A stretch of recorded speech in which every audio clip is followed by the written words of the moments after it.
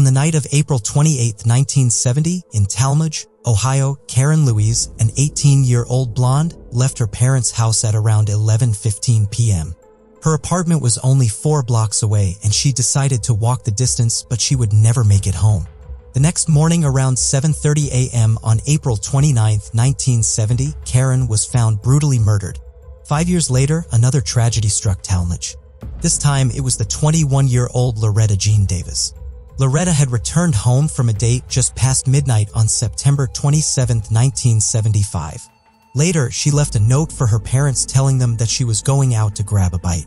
Loretta never returned home and her body was discovered by a motorist on September 28, 1975. What really happened with Karen and Loretta?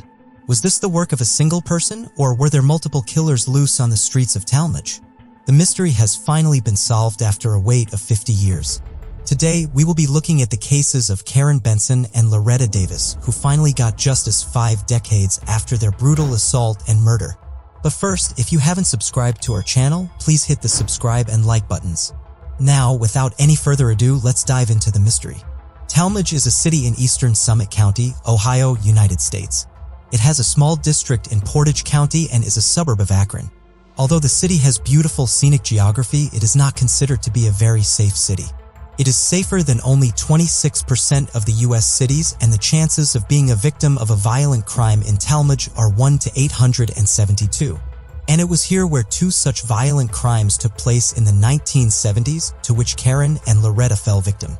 Karen Lewis Bence, born August 1, 1951, was the daughter of Mr. and Mrs. Leland Bence. Her loved ones used to call her Siren, an affectionate nickname. Karen had a sister named Sandra and a brother named Jerry Lee, who was the youngest sibling. Both Sandra and Jerry had a close bond with Karen and looked up to her. Karen's best friend, Patricia Statler, used to stay right behind Karen's parents' house on Arlington Street. Karen and Patricia went to Central High School together. However, Karen never graduated and had to drop out in 1967 as she had gotten pregnant. That same year, Karen gave birth to a girl and named her Lori. Karen was also married to a man named Dave Groves for a short time. Karen was an attractive 18-year-old, 5'4" blonde back in 1970. She stayed in Talmadge, sharing an apartment with a secretary at 56 North Arlington, where she had moved in March 1970. Karen was working 2 jobs to show her parents that she could make it on her own too, while Lori was staying with Mr. and Mrs. Leland Benson. Karen used to work 7 hours at Lawson's on South Main Street near Wilbeth Avenue and 4 hours at the Red Barn across from the City Hospital on East Market. At the time, Karen had a 20-year-old boyfriend named Bill Schad, who was a student at Akron University. Sandra described her sister Karen as a beautiful and kind person who was also a caring mother and sister. Karen had a normal day on April 28, 1970. She first worked her shift at the Red Barn and then at Lawson's. After completing her shift at Lawson's, Karen went to her parents' place at 56 Judith Street around 10 p.m. She had come home to pick up her plain white uniform, a girdle, stockings, and penny loafers. Karen used to work for long hours at a stretch and usually didn't have enough time to do her laundry, so her mother used to wash and iron her clothes and uniforms for her. After collecting her things around 11:15 p.m., Karen left for her apartment at 56 North Arlington Street, but she never arrived there. The following day, on April 29, 1970, around 7:30 a.m., Karen's body was spotted by a motorist named Coleman just off the Indian Hills Road, 6 miles from her apartment. Pinkston was driving through the elusive Talmadge woods when he found her. He drove up to Ben Ware's house, who stayed nearby, and telephoned the authorities. The police found Karen's body face down, fully clothed, along the Indian Hills Road. She had been stabbed 12 times in the chest with a knife and also been strangled. Some of the stab wounds had gone so deep that they pierced her lungs and heart. The strangulation had left hemorrhaging throughout her face, mostly around her eyes. The police didn't find any semen or any injuries consistent with a sexual assault, although it did appear like there had been an attempt of sexual assault on Karen and the killer might have struck her with a knife when she retaliated. The killer's DNA was found under Karen's fingernails, which indicated signs of struggle. She was wearing a light-colored jumpsuit, a yellow spring jacket, and sandals. Captain Jerry Knapp noticed a set of tire tracks near the body and determined that Karen had been dropped off from a vehicle after being stabbed. There wasn't a purse or any identification papers on Karen. Sergeant David Williams traced her identity through initials on a Central High Class of 1969 ring found on her finger. On East Avenue, which was less than a mile away from where Karen's body was found, the police discovered the girdle, worn penny loafers, stockings, and one of the dresses Karen was carrying. There were no bloodstains on any of the items found. The police assumed that the killer might have thrown these items out of their car when fleeing the crime scene. The other white dress that Karen was carrying was found at the Southeast Avenue exit of the East Expressway, which was nearly 2 miles away from where the body was found. The Talmadge Police Department joined hands with the Akron Police Department to work together on this case and try to put the culprit behind bars. They started by collecting information about Karen from her family members and then went on to question Karen's co-workers and neighbors. Sadly, nothing important came out of it. Ray West, Karen's manager at the Red Barn, said Karen was great at her job. The regular customers knew her and she made friends easily. Bill Schad, Karen's boyfriend, told the police that Karen had asked him to call her a little after 11 p.m. And when he did, she hadn't arrived at her apartment. Her roommate answered the phone and Bill dropped her a number for Karen to call on. She had never called back. On May 1, 1970, Karen's funeral took place at Ecker Baldwin Funeral Home, followed by her burial at Oakwood Cemetery in Cuyahoga Falls. The police kept looking for any clues or answers for years but came up with nothing. In an article titled "Getting Away with Murder," published in the Sunday, May 25, 1975 issue of the Akron Beacon Journal, the writer stated that it was very unlikely that Karen Bentz's murder would ever be solved.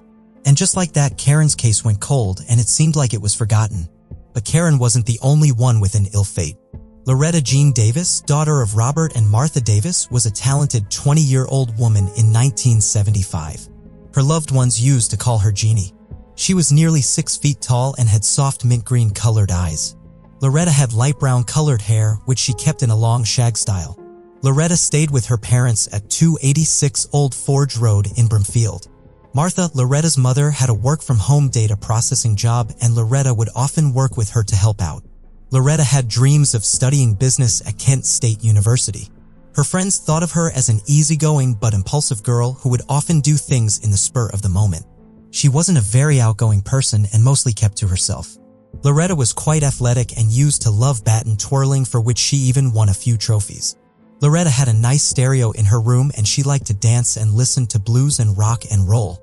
Loretta was very quiet and reserved around strangers, but her personality flipped around the ones she was comfortable with. Around her friends, she was quite outspoken and brutally honest.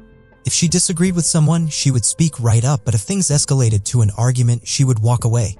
As the clock approached midnight on Saturday, September 27, 1975, Loretta had returned home to 286 Old Forge Road in Brimfield Township from a date. She had gone to watch a drive-in movie and then for dinner. Sometime after returning home in the early hours of September 28, 1975, around 12:15 a.m., Loretta's parents heard her leave the house again.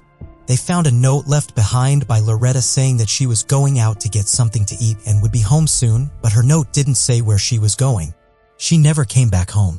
Around noon on Sunday, September 28, 1975, Loretta's body was found to the side of the Congress Lake Road, nearly 1.5 miles from Waterloo Road in Suffield Township. When the police found Loretta's body, they immediately suspected foul play. Loretta's jeans had been slid down to below her hips and the top half of her body was naked with her shirt over her head. County Coroner Robert Sibbert claimed that Loretta had been dead for 8 to 12 hours at the time her body was found. She had been sexually assaulted and stabbed twice, one on each side of her chest.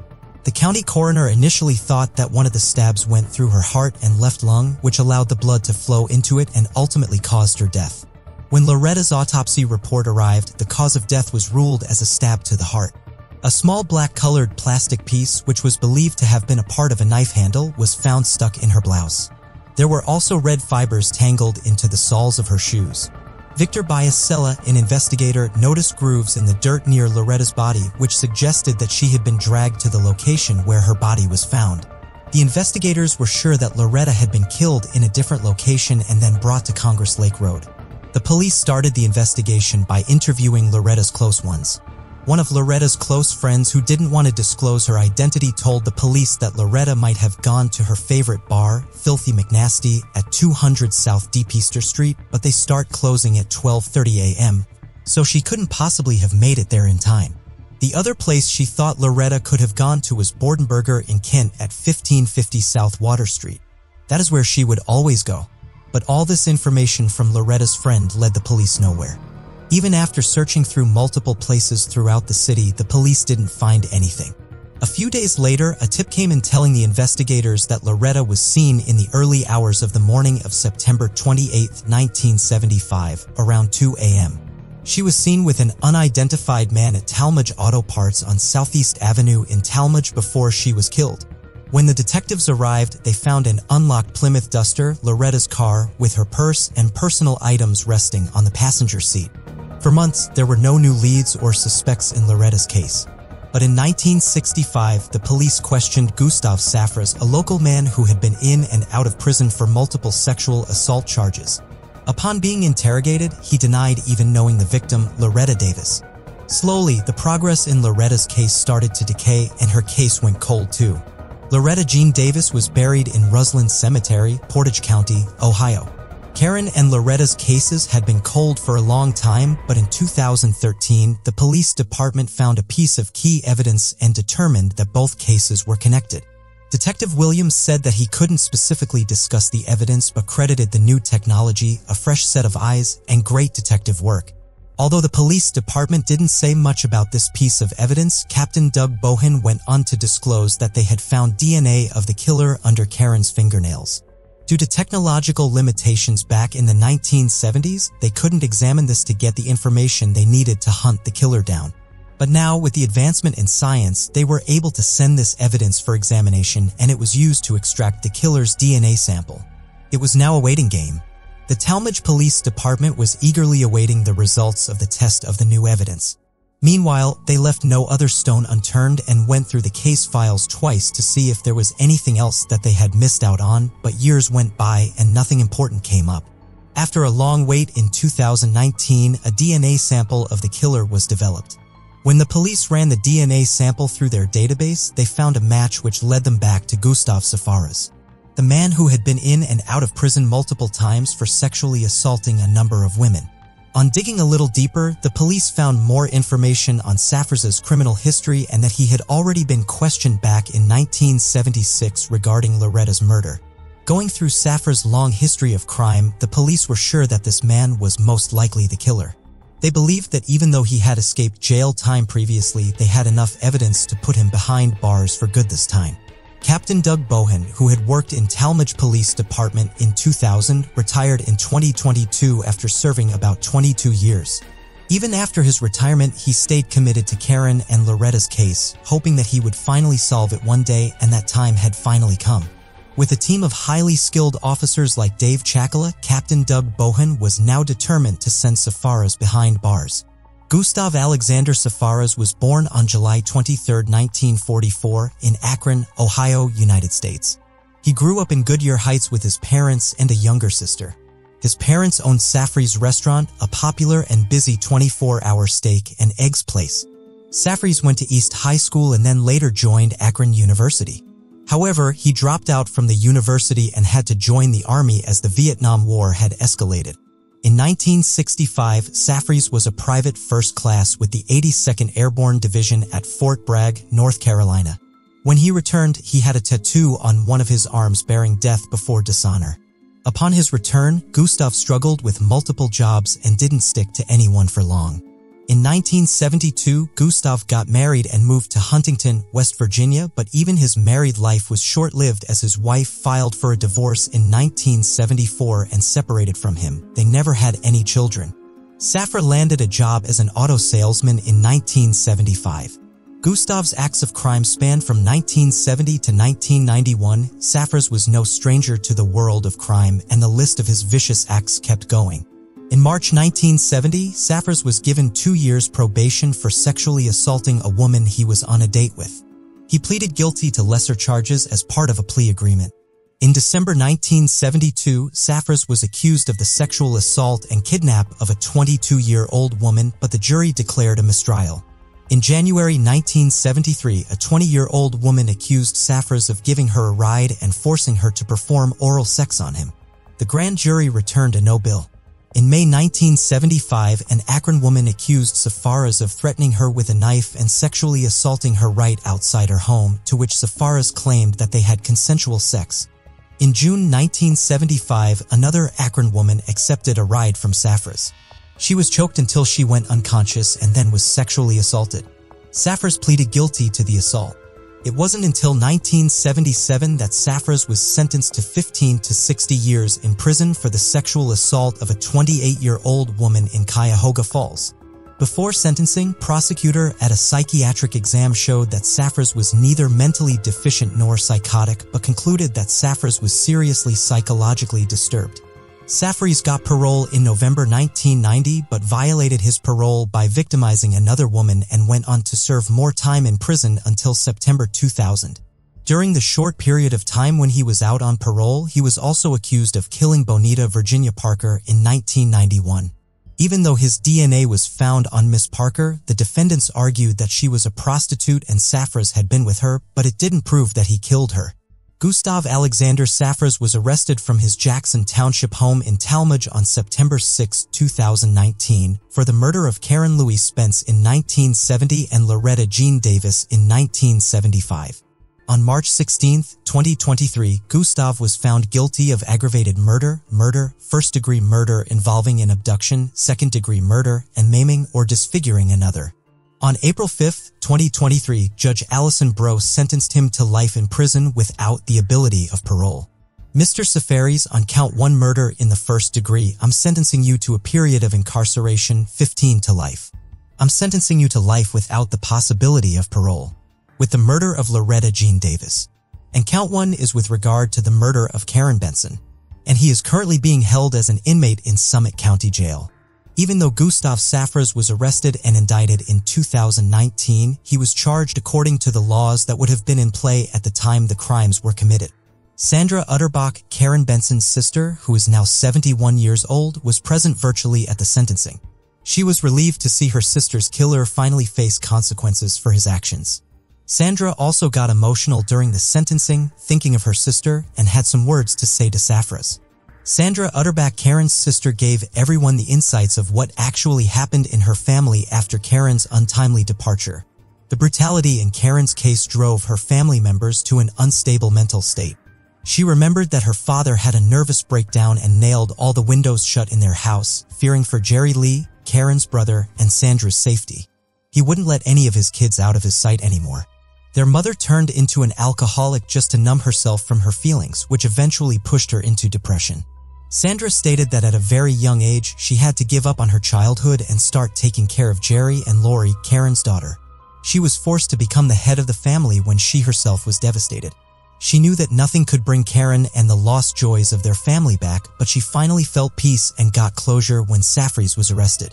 Karen's husband, Dave Grove, also shared some thoughts on Safaraz's arrest. Even though he was married to Karen for a short time, he was still happy that her killer had now been caught and will pay for his heinous crimes. Patricia Fletcher, formerly Patricia Statler, was Karen's close friend.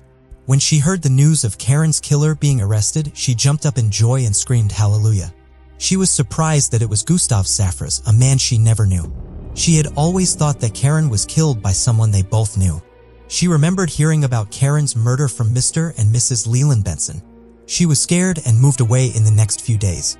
She feared that the killer might know her too, and she might be next. Patricia later moved back to Akron and hoped that Karen's killer would be caught someday. She still has an old photograph of her and Karen that helps her to keep their memories together alive. The Talad Police Department stated that Safaraz's capture was one of the proudest moments in TPD history and most likely the greatest individual achievement. Retired Captain Doug Bohan believed that the sentence Safaraz got was appropriate and long overdue. Safaraz had walked free for a very long time, and it was about time they arrested him. He hoped that all the police departments take a good look at all the cold cases they have because they might find an important clue that was not noticed before. Karen Benson and Loretta Davis's murders left their ones in shock for 50 years. Thankfully, with the help of detectives like Doug Bohan, who never gave up looking for Karen and Loretta's killer, the case was finally cracked. This kind of dedication and hard work from the police department will hopefully become the key to tracking many of the other cold cases in the future. Do you think Gustav got away with any more assaults or murders that went unnoticed? Do you think Gustav has any remorse for the crimes he committed? Let us know your thoughts in the comment section. It was just 2 days before Jerry Martin's 4th birthday when tragedy struck. On that fateful day on July 9, 1945, a mysterious woman approached Jerry and his older brother Tom, who was 6, and lured Jerry away with her. For years, the boy remained missing and his family eventually accepted the worst. But after 74 years, a very shocking revelation emerged from an entirely unexpected source. How did this revelation come to light after so long? Why did it take 74 years? Let's unravel the mystery together. But first, if you haven't subscribed to our channel by now, please consider hitting the subscribe and like buttons. Let's dive into the mystery without further ado. Today's case takes us to Manhattan, one of the 5 boroughs of New York City and the one with the highest population density of them all. The Hudson East River and Harlem Rivers encircle Manhattan Island, which marks the majority of the area. It is the core of the Big Apple, one of the biggest commercial, financial, and cultural areas in the world. The Empire State Building, Times Square, and Broadway are some of its most recognizable landmarks. Manhattan has been described as the cultural, financial, media, and entertainment capital of the world and holds the United Nations headquarters. The majority of the world's art auctions are held at various art galleries and auction houses in Manhattan, which also acts as the hub of the international art market. It is in this bustling metropolis that our story begins today. July 9, 1945 was a warm summer day and 2 young brothers Tom and Jerry were riding their bikes together near their home in Manhattan. As they were pedaling along, a mysterious woman approached them and offered them some candy. While Tom was hesitant and refused the offer, his younger brother Jerry couldn't resist the temptation and eagerly accepted the treat. The woman then took Jerry by the hand and promised Tom that they would return shortly. However, as the hours ticked by, there was no sign of the woman or Jerry. Tom freaked out and ran to inform his parents that his little brother had been kidnapped. Their parents became increasingly worried and contacted the authorities, launching a frantic search for their missing son. Despite extensive efforts, Jerry was never found, and his disappearance remained a mystery that haunted Tom and his family for the rest of their lives. The pain of losing a child in such a sudden and traumatic way was unimaginable, and the Martin family was forever scarred by this tragic event. Harold Martin and Nancy Martin were the parents of the 2 boys, Tom and Jerry Martin. Unfortunately, the couple had already separated at the time when Jerry disappeared, leaving the family shattered and distressed. Adding to the complexity of the situation, Harold had remarried and had a 1-year-old daughter named Mary, which created further ambiguity around Jerry's disappearance. Police wondered whether one of the parents had taken the boy due to a personal dispute. Despite the circumstances, Nancy maintained her innocence and insisted that she had nothing to do with Jerry vanishing.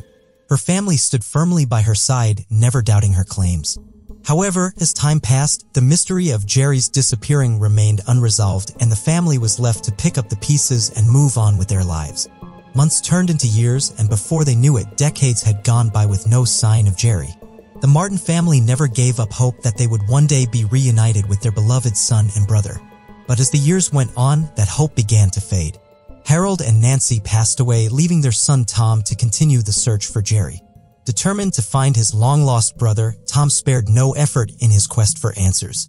When DNA testing came about in the 2000s, he submitted his DNA for ancestry testing, hoping that the results would provide some clues as to Jerry's whereabouts. Tom remained optimistic even though the search had been going on for so many years. He knew that if there was a chance that Jerry was out there, he had to keep looking. The Martin family's story is one of heartbreak and perseverance. The loss of a child is something that no parent should have to endure, and the fact that Jerry's disappearance remained unsolved after all these years was a tragedy. Nevertheless, Tom's unrelenting commitment to finding his brother served as a testament to the enduring love and resilience of the human spirit. In 2007, a breakthrough came when No. 1 expected it. In order to determine which of her triplets were identical siblings and which was the fraternal sibling, Audrey Bell, a 51-year-old Long Island mother of triplets, bought a 23andMe testing kit online in 2017. Bell was surprised to discover through the 23andMe DNA test that she was not of Italian descent, as she had been led to believe by her parents all her life. Instead, the test revealed that her genetic makeup was of Irish, Scottish, and Spanish origin.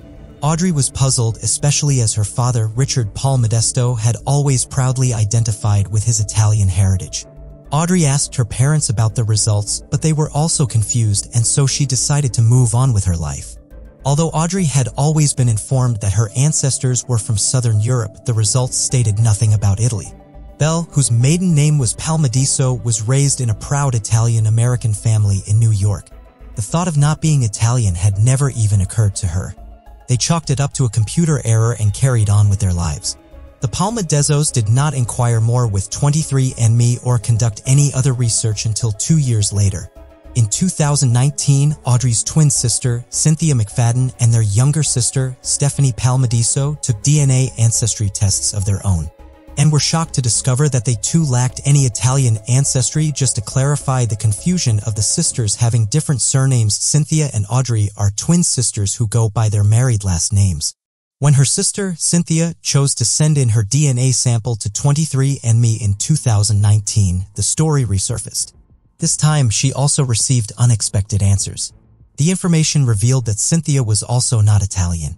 The sisters struggled to explain what was happening because their father had been dead for 2 years by this point. So they went to the next person they felt could have some information. Their cousin Richard Palmadezo also happened to have the same name as their father. The test's findings were essentially a surprise. Richard revealed to Cynthia and Audrey while they were both linked to one another, the remainder of the Palmadiso family was not even remotely related to them. Cynthia, in contrast to Audrey, had made the choice to allow 23andMe to reveal any genetic relative relationships in their database, which essentially shows someone if there were any other DNA profiles in their database matching with the person's results.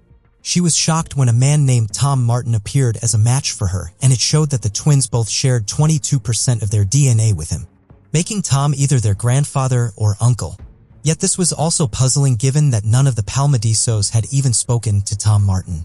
He was 79 years old at the time, retired, and residing in Florida. He supposedly put in his own DNA to solve the kidnapping of his brother Jerry, and, as luck would have it, it was the key. They later decided to personally reach out to Tom through 23andMe and speak with him. Tom informed Cynthia and Audrey that when he was 6 years old and his younger brother Jerry was only 2 days away from turning 4, Jerry was abducted on July 9, 1945. Tom spent decades trying to locate his missing brother and eventually created a DNA profile. Cynthia and Audrey began to question whether their father, who they had always known as Richard Palmadezo, could possibly be Jerry Martin. In the present day, it is uncommon for children to be abducted by strangers in the United States, as the cases made up just about 1% of the cases that the National Center for Missing and Exploited Children handled in 2019. However, it is challenging to determine the frequency and details of kidnappings that occurred before the 1980s. It was only in 1983 that the Missing Children Assistance Act was enacted and the National Registry for Missing Children was established. What is known is that during the first half of the 20th century, infant and children abductions occurred frequently primarily for the purpose of black market adoption and sometimes directly by women who were unable to conceive and wanted to become mothers. Even if there had been a national database at the time, it would have been difficult to quantify these incidents because families might not have discovered kidnappings until much later, if at all. With no DNA testing available, families may have unknowingly raised children who are not biologically related to them due to a hospital mistake or a cover-up kidnapping. During the first half of the 20th century, the typical kidnapper profile was a woman who was unable to have children and felt societal or partner pressure to have one. Cynthia, suspecting that Jerry Martin may have been Richard Palmadezo, asked her brother-in-law who worked in law enforcement to investigate the cold case. However, the family was informed that the file may have been destroyed in a precinct fire. This New York Daily News article was one of the pieces of evidence the twins found with details of the kidnapping. As they got to know Tom better, they discovered more similarities and clues that supported the DNA results. After exchanging photos, the twins realized that Tom and Richard had a remarkable resemblance. During their first meeting with Tom in person in 2019, they found out that the similarities did not end there. They were surprised to discover that Tom shared the same interests as their father, such as coconut cake, movies, and acting. Moreover, Tom had some headshots from his younger years indicating his interest in acting. Even though everything seemed to be in order, the question remained, if Richard was indeed Jerry, did the Palmadezos know he had been abducted? Who knew what and how long had they known? Richard Palmateso's birth certificate states that he was born on May 31, 1943 in Staten Island to Isabel and Angelo Palmateso. Prior to his birth, Isabel and Angelo had no children together. However, Isabel, who was in her 40s, had 2 daughters from a previous relation who were already in their 20s. Despite having 2 grown children from a previous relationship who was in her 40s and had never given birth to a child with, Angelo was desperate to give him a child. Before Angelo's September return from the war, she allegedly grabbed Jerry and brought him to their house in June. Isabel informed Jerry that he was now Richard and that he was only 2 years old, not 4. She altered a birth certificate to have his date of birth set to 1943. Please keep in mind that this whole narrative has been theorized and it is best to take it with a grain of salt. Although this was a startling revelation to the sisters during their meeting with Tom Martin, Richard Palmadiso, their father's cousin, thought it was nothing new. He asserted that Richard, their father, was the only member of the Palmadiso family who was uninformed that their father was not a blood connection. The rest of the family understood the truth, according to him. Richard explained to the sisters how their father was shunned by Isabel as a youngster and prevented from speaking at the dinner table. Their father, therefore, developed anxiety which he carried into adulthood. None of his family members, including Angelo, who passed away when their father was 26 years old, made an effort to stay in touch when he finished school and moved away. Richard's daughters had a theory that Isabel's wife may have become pregnant with a child just before or Angelo left for World War II and possibly had a miscarriage or lied to Angelo about being pregnant. With Angelo's return in sight after the Nazi surrender, they speculated whether Isabel felt the need to produce a 2-year-old son for him and whether she decided to kidnap Jerry for that purpose. It was suggested by the sisters that Isabel may have kidnapped a child to raise as her own, but they were unable to prove their theory.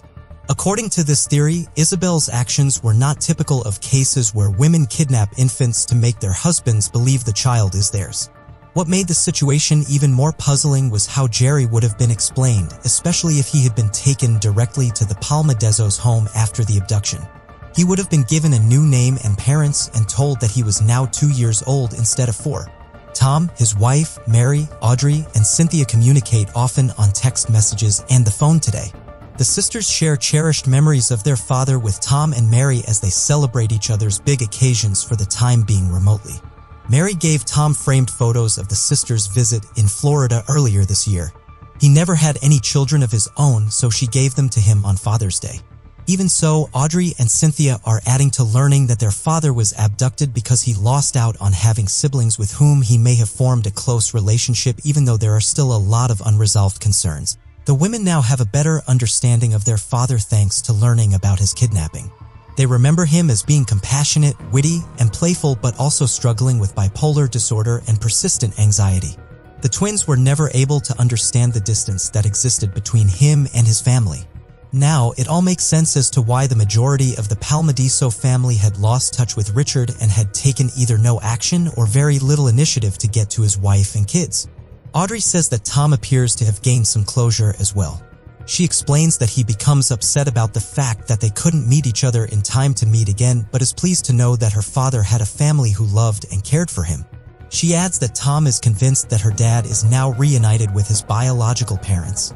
What were your thoughts on this unexpected discovery? Thanks to DNA testing, now a brother's soul is finally at peace.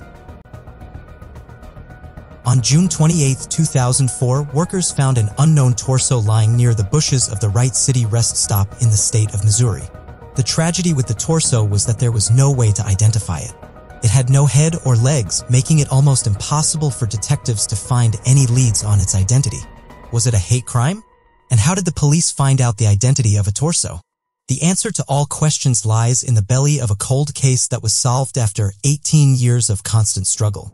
The small city of Wright City, Missouri, is an often overlooked destination for those seeking an outdoor adventure. With plenty of outdoor activities available throughout the area, there's something for everyone. Whether you're looking for an adrenaline-filled adventure or simply want to enjoy nature, you'll find it in Wright City. From hiking and biking trails to swimming holes, fishing spots, and more, there are endless opportunities for outdoor activities in Wright City. Boating on Lake Calhoun, camping on state park grounds, biking through wooded trails, it has something for everyone. From its historical buildings to its sweeping landscape, Wright City is the perfect destination for those seeking a true small-town experience. One of the main benefits of living in the Midwest is a low crime rate compared to cities on either coast. Residents feel safe at night, knowing that they're surrounded by a tight-knit community. However, this was not the case in 2004 as the small town was shaken by a gruesome discovery. It was a slow morning in the small town of Wright City on June 28, 2004. The town isn't a busy place after all. Like any other day, some workers were preparing to tidy up the picnic area near the Wright City rest stop on Interstate 70. Some were watering the plants, others were picking up litter. A group of workers was responsible for trimming the bushes of the shrubs that encased the picnic spot so that people might not find sitting there difficult. But they had no idea that this cleaning would result in something so gruesome that even the police would struggle with it for 18 years. While trimming the bushes, some workers found that there was an odd thing thrown inside the deep end of the picnic area. When the workers went closer to check and see what the odd thing was, they discovered a carcass. At first, they thought that it was a mannequin, but they were wrong. It was the torso of a lady. The whole body was not in place. The only thing that the workers could see was a torso without a face, hands, or even legs. They knew that everything about this was wrong and called the police on the spot. When the police came, they discovered that the torso was wearing a black bra and had 2 surgery marks near the abdomen. The police quickly theorized that these marks were likely from a cesarean procedure or an appendectomy. As the police spread in the area, they started looking sporadically for other clues nearby. While searching, some police officers found a knife nearby that had foreign DNA on it. The police also found DNA on the torso that did not belong to the victim. Now, the police believed that this foreign DNA was likely that of the killer. But the only problem was that there was no way to identify the victim. The police looked around for the other dismembered body parts of the torso around the whole city, but they couldn't find any.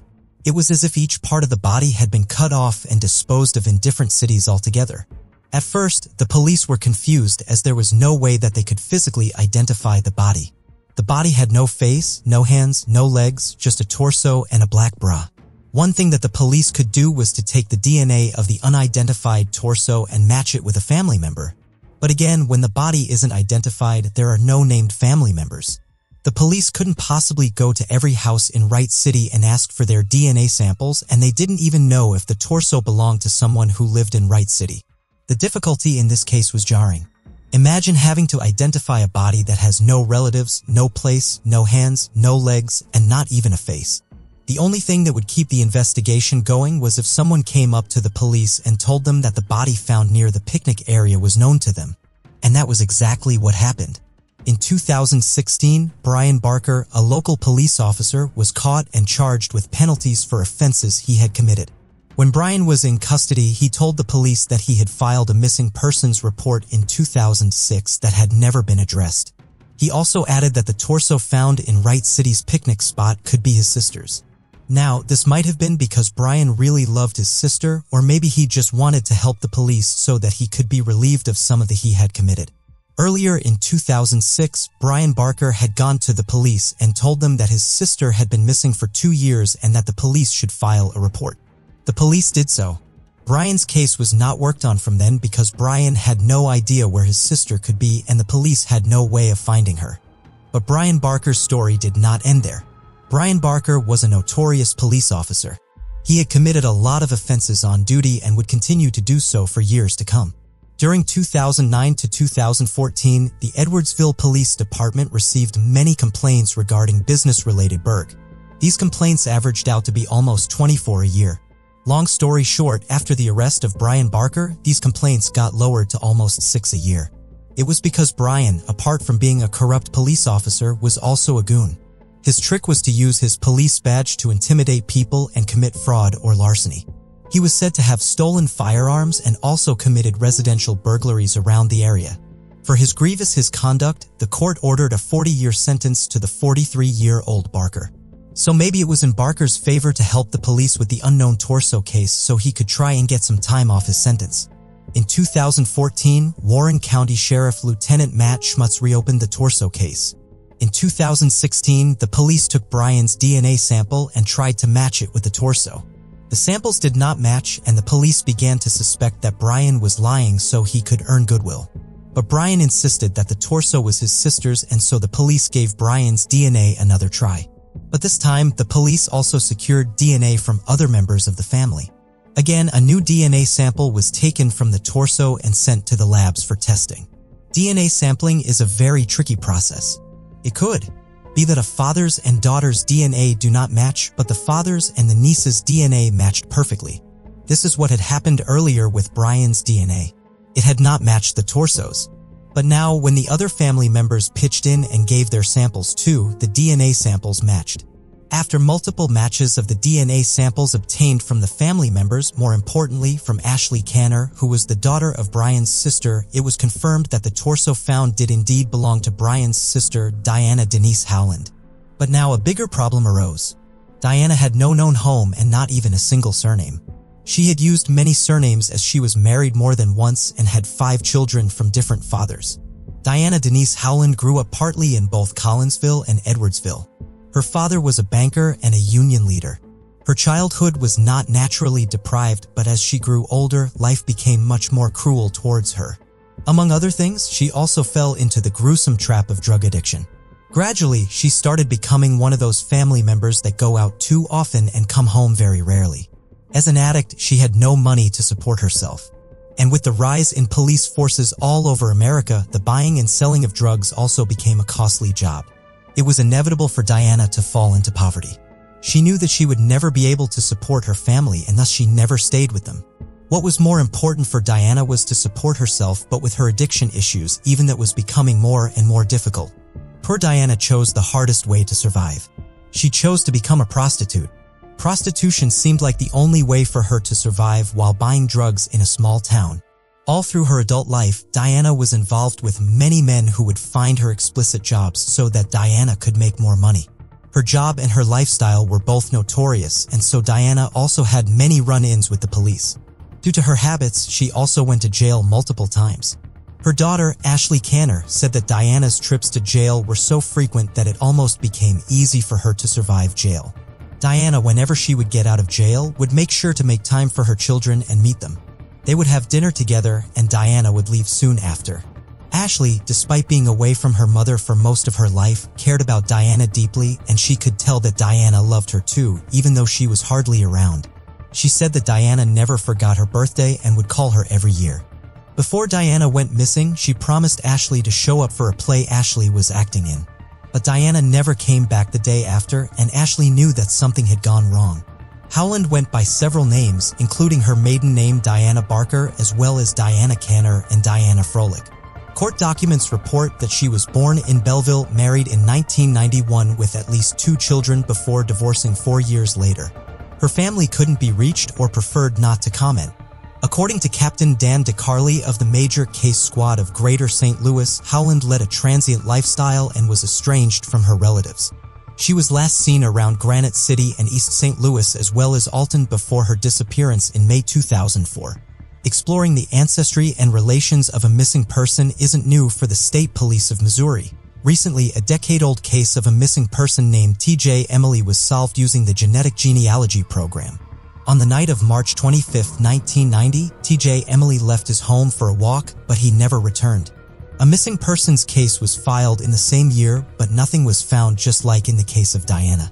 2 years later, on March 7, 1992, a skeleton was found in an old abandoned building. The police tried to identify the DNA of the skeleton but couldn't do so. Years later, the case was reopened and the police collaborated with an NGO called the DNA Doe Project through a rigorous process. After 20 long years, the police found out that the skeleton was T.J. Emily. Another terrible case was solved in 2019 using genetic genealogy. In 1993, 9-year-old Angie Houseman went out of her house but never came back. Her body was discovered in a conservation area near St. Louis 9 days after she went missing. She had been left there by her kidnapper to die and ultimately died of asphyxiation as her mouth had been sealed by duct tape. DNA was sampled from the trimmed piece of Angie's underwear and sent to the lab. Years later, using genetic genealogy, the police found out that Angie's killer was one Earl Webster Kakak who had been retired from the Navy. Coming back to Diana's case, a similar thing happened here. Once the police found out that the unknown torso belonged to Diana Denise Howland, they started testing the murderer's DNA that was found on the torso and on the knife that was at the crime scene. DNA was extracted from the lower end of Diana's torso and some was covered from the knife that the police found in the sewer. The police took the DNA sample from the knife in 2019. Once the police had secured the DNA, they sent the samples to the lab for testing by researchers at the Genetic Genealogy Program. After constant tests for almost 3 years and ongoing advancements in genetic genealogy, the police were able to narrow their search gradually. Eventually, they found their man, Mike Clardy. When the police tracked him down, Mike Clardy was living in Maryland Heights with his wife. More importantly, Mike Clardy was blind. But was he blind at the time of Diana's death? No. Mike went blind after a killing of Diana in a totally unrelated incident. While in police custody, Mike confessed that he was the one who killed Diana on the night of June 28, 2004. Now, why did Mike kill Diana? Because it is important to note that Mike wasn't a serial killer, nor was he a criminal. Apart from the Diana case, he had never been in police custody for anything, let alone murder. Then what happened that day? According to Mike's version of the story, Diana came to Mike's house. Diana at that time worked as a prostitute and Mike brought her jobs to be done. Mike at that time lived at the 3500 block on Dixie Drive, St. Anne, and Diana used to frequent his house.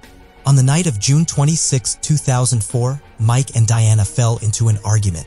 The argument surpassed all bounds and Mike's anger surpassed his sanity. Ultimately, Mike killed Diana and dismembered her body. The torso was thrown at the Wright City rest stop and other parts were thrown all around St. Louis County and Warren County. The other parts of Diana's body were never recovered. For Mike's neighbors, it was impossible to see him in this light. They had never imagined the 63-year-old blind man would be behind this. Mike now faces a life sentence and his bail is set at $1 million. As for the family of Diana, it is a sad story after all. Most of her family forgot about her as soon as she went missing. Society always attaches a stigma with drug addicts and prostitutes, but nevertheless, her daughter, Ashley Kinnear, will always remember her mother, Diana, and how she loved her.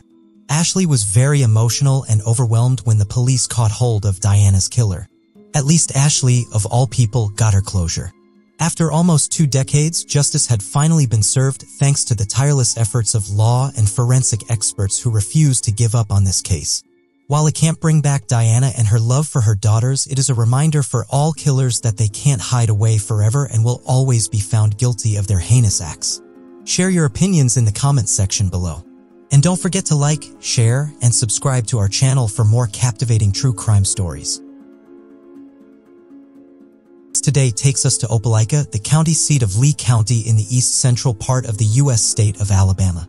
It is here in this town that is home to over 30,000 people that a chilling discovery was made in 2012.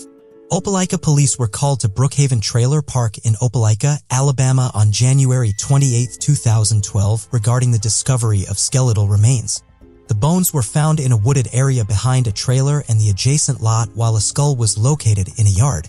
Along with the remains, a child's pink shirt and curly hair were also found. The FBI laboratory in Quantico performed a medical examination on the remains and concluded that they belonged to a young African-American girl likely between the ages of 4 to 7, who came to be known as the Opelika baby Jane Doe by the community. The autopsy conducted on the remains revealed more than 15 fractures to her skull, arms, legs, shoulders, and ribs that were caused by blunt force trauma. She was possibly underweight and had lost vision in her left eye due to a fracture, the medical examiner further stated. Her death was determined to be a homicide and it was estimated to have happened between 2010 and 2011.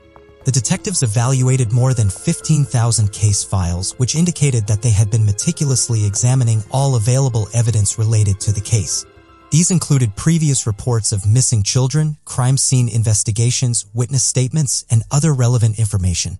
In addition to evaluating case files, the detectives had also looked into tens of thousands of leads. They had been actively gathering information from a variety of sources such as tips from the public, surveillance footage, and interviews with potential or suspects.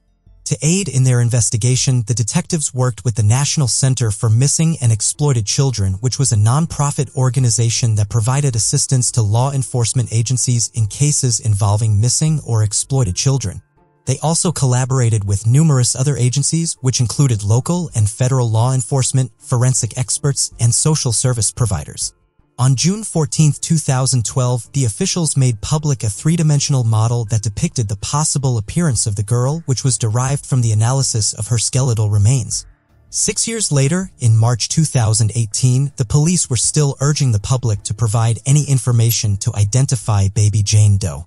It was reported that Governor Kay Ivey had agreed to grant a reward of up to $5,000 to anyone who could offer information leading to an arrest or the resolution of the case.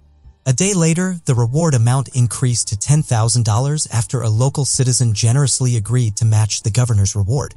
In March 2018, it was reported by investigators that they had been working on the case daily with the hope of providing closure. Opelika Police Chief John McKitchen said that it had been a continued concerted effort on the part of several different law enforcement agencies. It was revealed through isotope testing in the case that the young girl who was believed to be between 4 and 7 years old was indeed from the southeastern region. Sergeant Alfred White of the Opelika Police Department stated that they had talked to the pediatric clinic and the hospital attempting to obtain birth records and anything else that could help identify the child. He further commented that they needed to determine her identity, arrange for a proper burial, and solve the case. White expressed his disbelief that after 6 years, nobody knew who this child was. Exciting news broke out in October 2022 when DNA genealogy helped investigators finally solve the mystery surrounding baby Jane Doe's father. Baby Jane Doe's father was identified as Lamar Vickerstaff. He was born in the city of Opelika, where he also spent his formative years. He ultimately decided to enlist in the U.S. Navy, which allowed him to serve in a variety of locations, including Norfolk, Virginia, Honolulu in the stunning state of Hawaii, and the seaside city of Jacksonville. The police were able to track down Lamar Vickerstaff. However, when they visited the Vickerstaff's home in Jacksonville, Florida, they were met with a shocking revelation. Lamar refused to disclose any details about the baby, leaving the investigators scrambling for answers. Ruth Vickerstaff, Lamar's wife, also denied any knowledge of the child or her mother, throwing the case into further disarray. In December of 2022, the case that had been shrouded in mystery for so long finally had another breakthrough. Investigators had been tirelessly working to piece together the identity of the young girl's biological mother, and finally, they had some leads. After narrowing down the possible matches, they discovered a woman by the name of Sherry Wiggins to be the girl's birth mother. But that wasn't all. Sherry Wiggins confirmed that she had, in fact, given birth to the child in January of 2006 and named her Amore Jovia Wiggins. This revelation was like a ray of sunlight shining down on the long and dark road that investigators had been on. They finally had a solid lead to follow. However, there was still more to the story. When she was just 19 years old, Sherry Wiggins crossed paths with Lamar Vickerstaff, who was 35 and serving in the Navy. They eventually moved in together after finding out she was pregnant, but Vickerstaff's family wasn't happy about their unwed status, which didn't stop Sherry from making the relationship work. She gave birth to the child in January 2006 and named her Amore Jovia Wiggins. Wiggins realized things were getting dangerous when Vickerstaff became physical with her during an argument. She moved out, but Vickerstaff didn't step up to be a father to their child. Wiggins took him to court for child support, but later had a change of heart due to her own legal issues. She believed her daughter would be better off with her dad and stepmother. She claimed that by 2013, the court had notified her that all of her appeals had been heard. Sherry claims that since 2009, she has been obligated to pay child support, and the only way she could maintain contact with her daughter was to do so. Wiggins expressed that she had felt that they had made her feel so bad about herself and that despite her efforts, the doors had kept being closed. She also mentioned that she had felt like the best she could do was to live out her financial obligation, which she had never stopped doing. Wiggins added that she had thought that one day she could tell her daughter that she had never given up on her and that all she could do was to take care of her financially, which was what she had done. She further stated that if she couldn't do anything else, she could still support her child financially. Sherry had no idea that her daughter was in danger. She believed Lamar and Ruth Vickerstaff had brainwashed Amore to hate her, but she had planned to rekindle their relationship when she turned 18. Regrettably, that didn't happen. In short, this was a crucial turning point in the investigation, a moment of both relief and curiosity.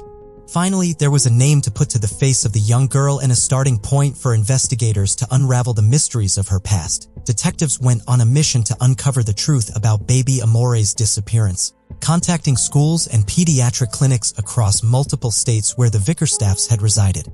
Shockingly, they discovered that Amore had never been registered in school or reported missing.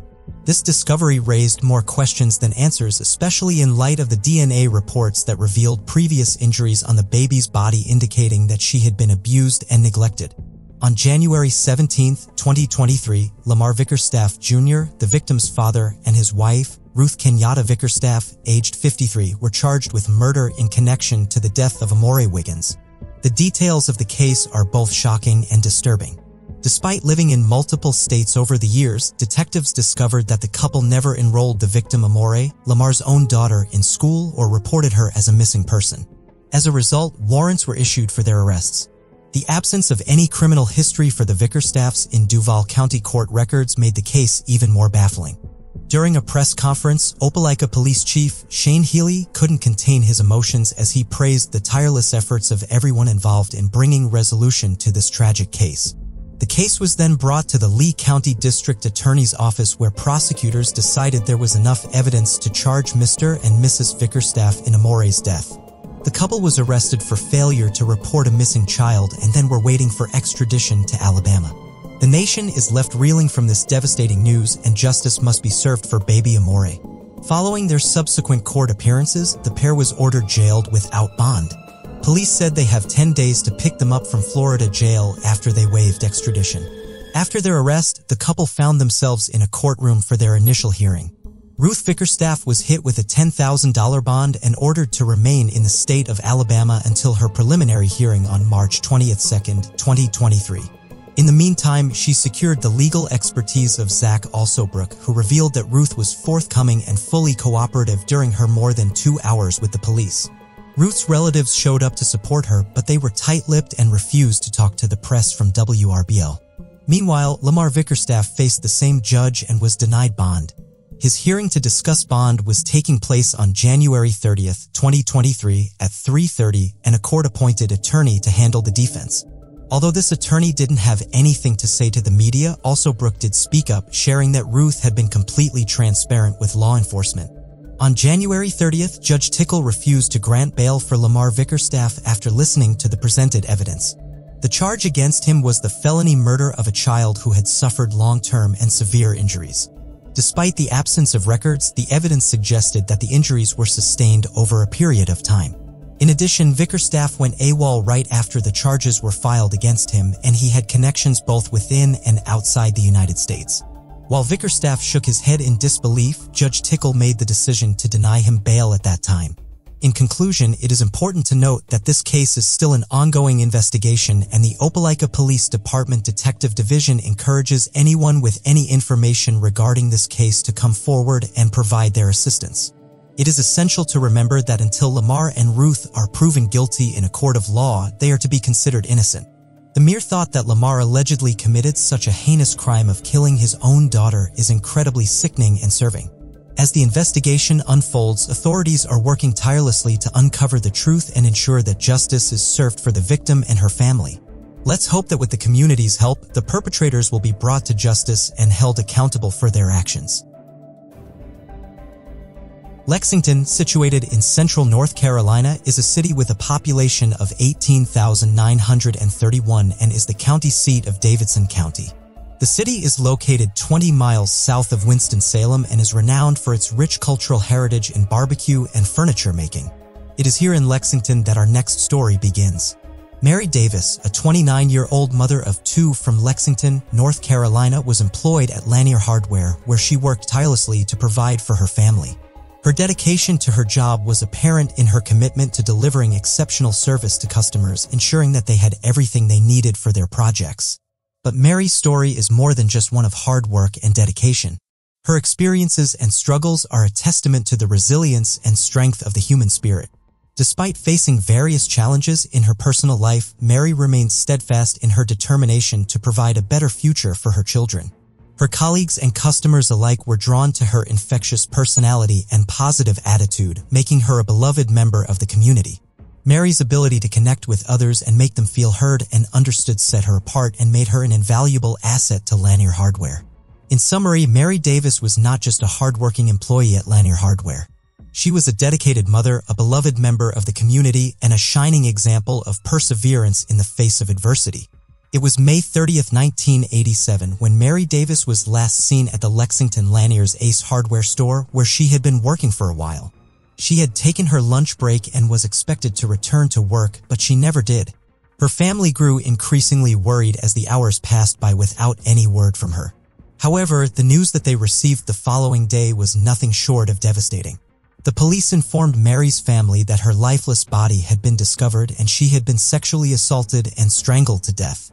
The culprit had mercilessly taken her life and left her to die behind Winn-Dixie, a food and pharmacy store that was at the time at 802 East Center Street, a 20-minute walk from Davis's work.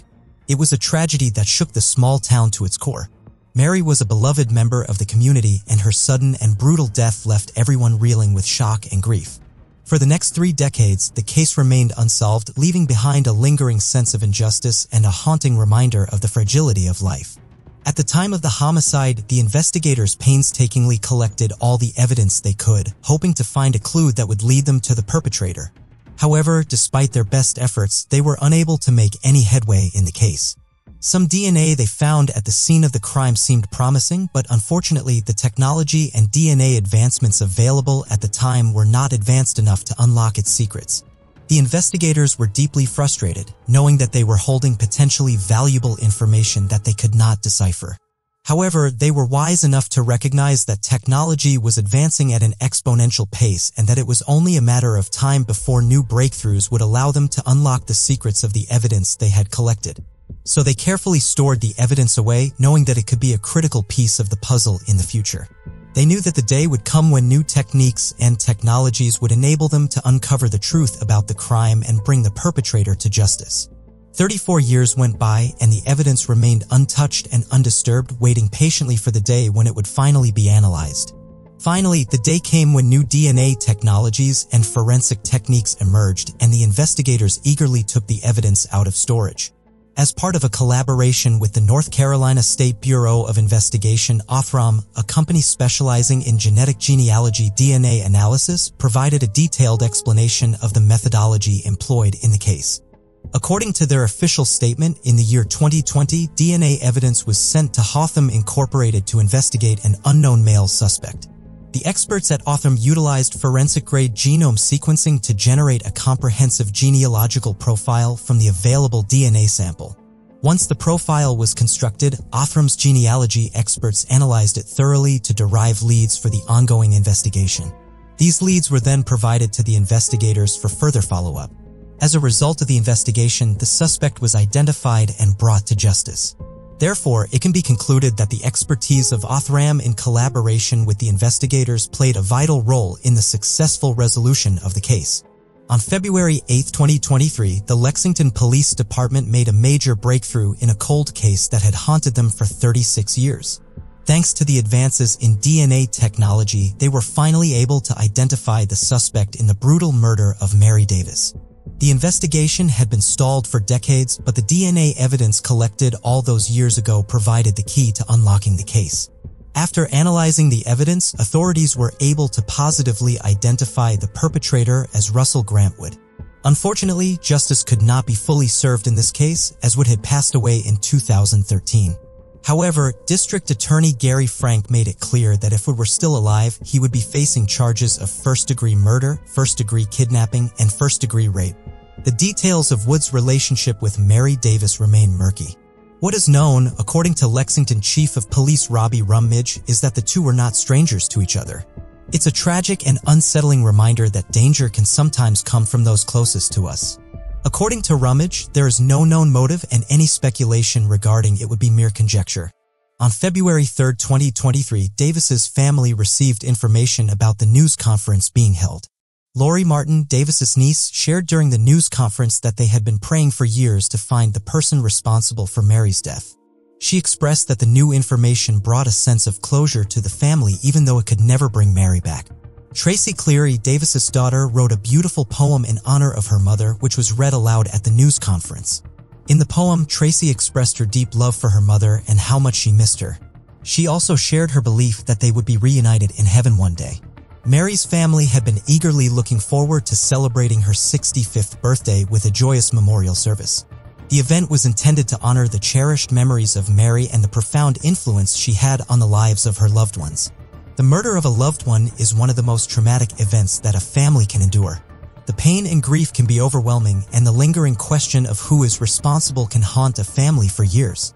For Mary's family, the mystery surrounding the murder of their beloved mother was finally solved thanks to advances in DNA testing.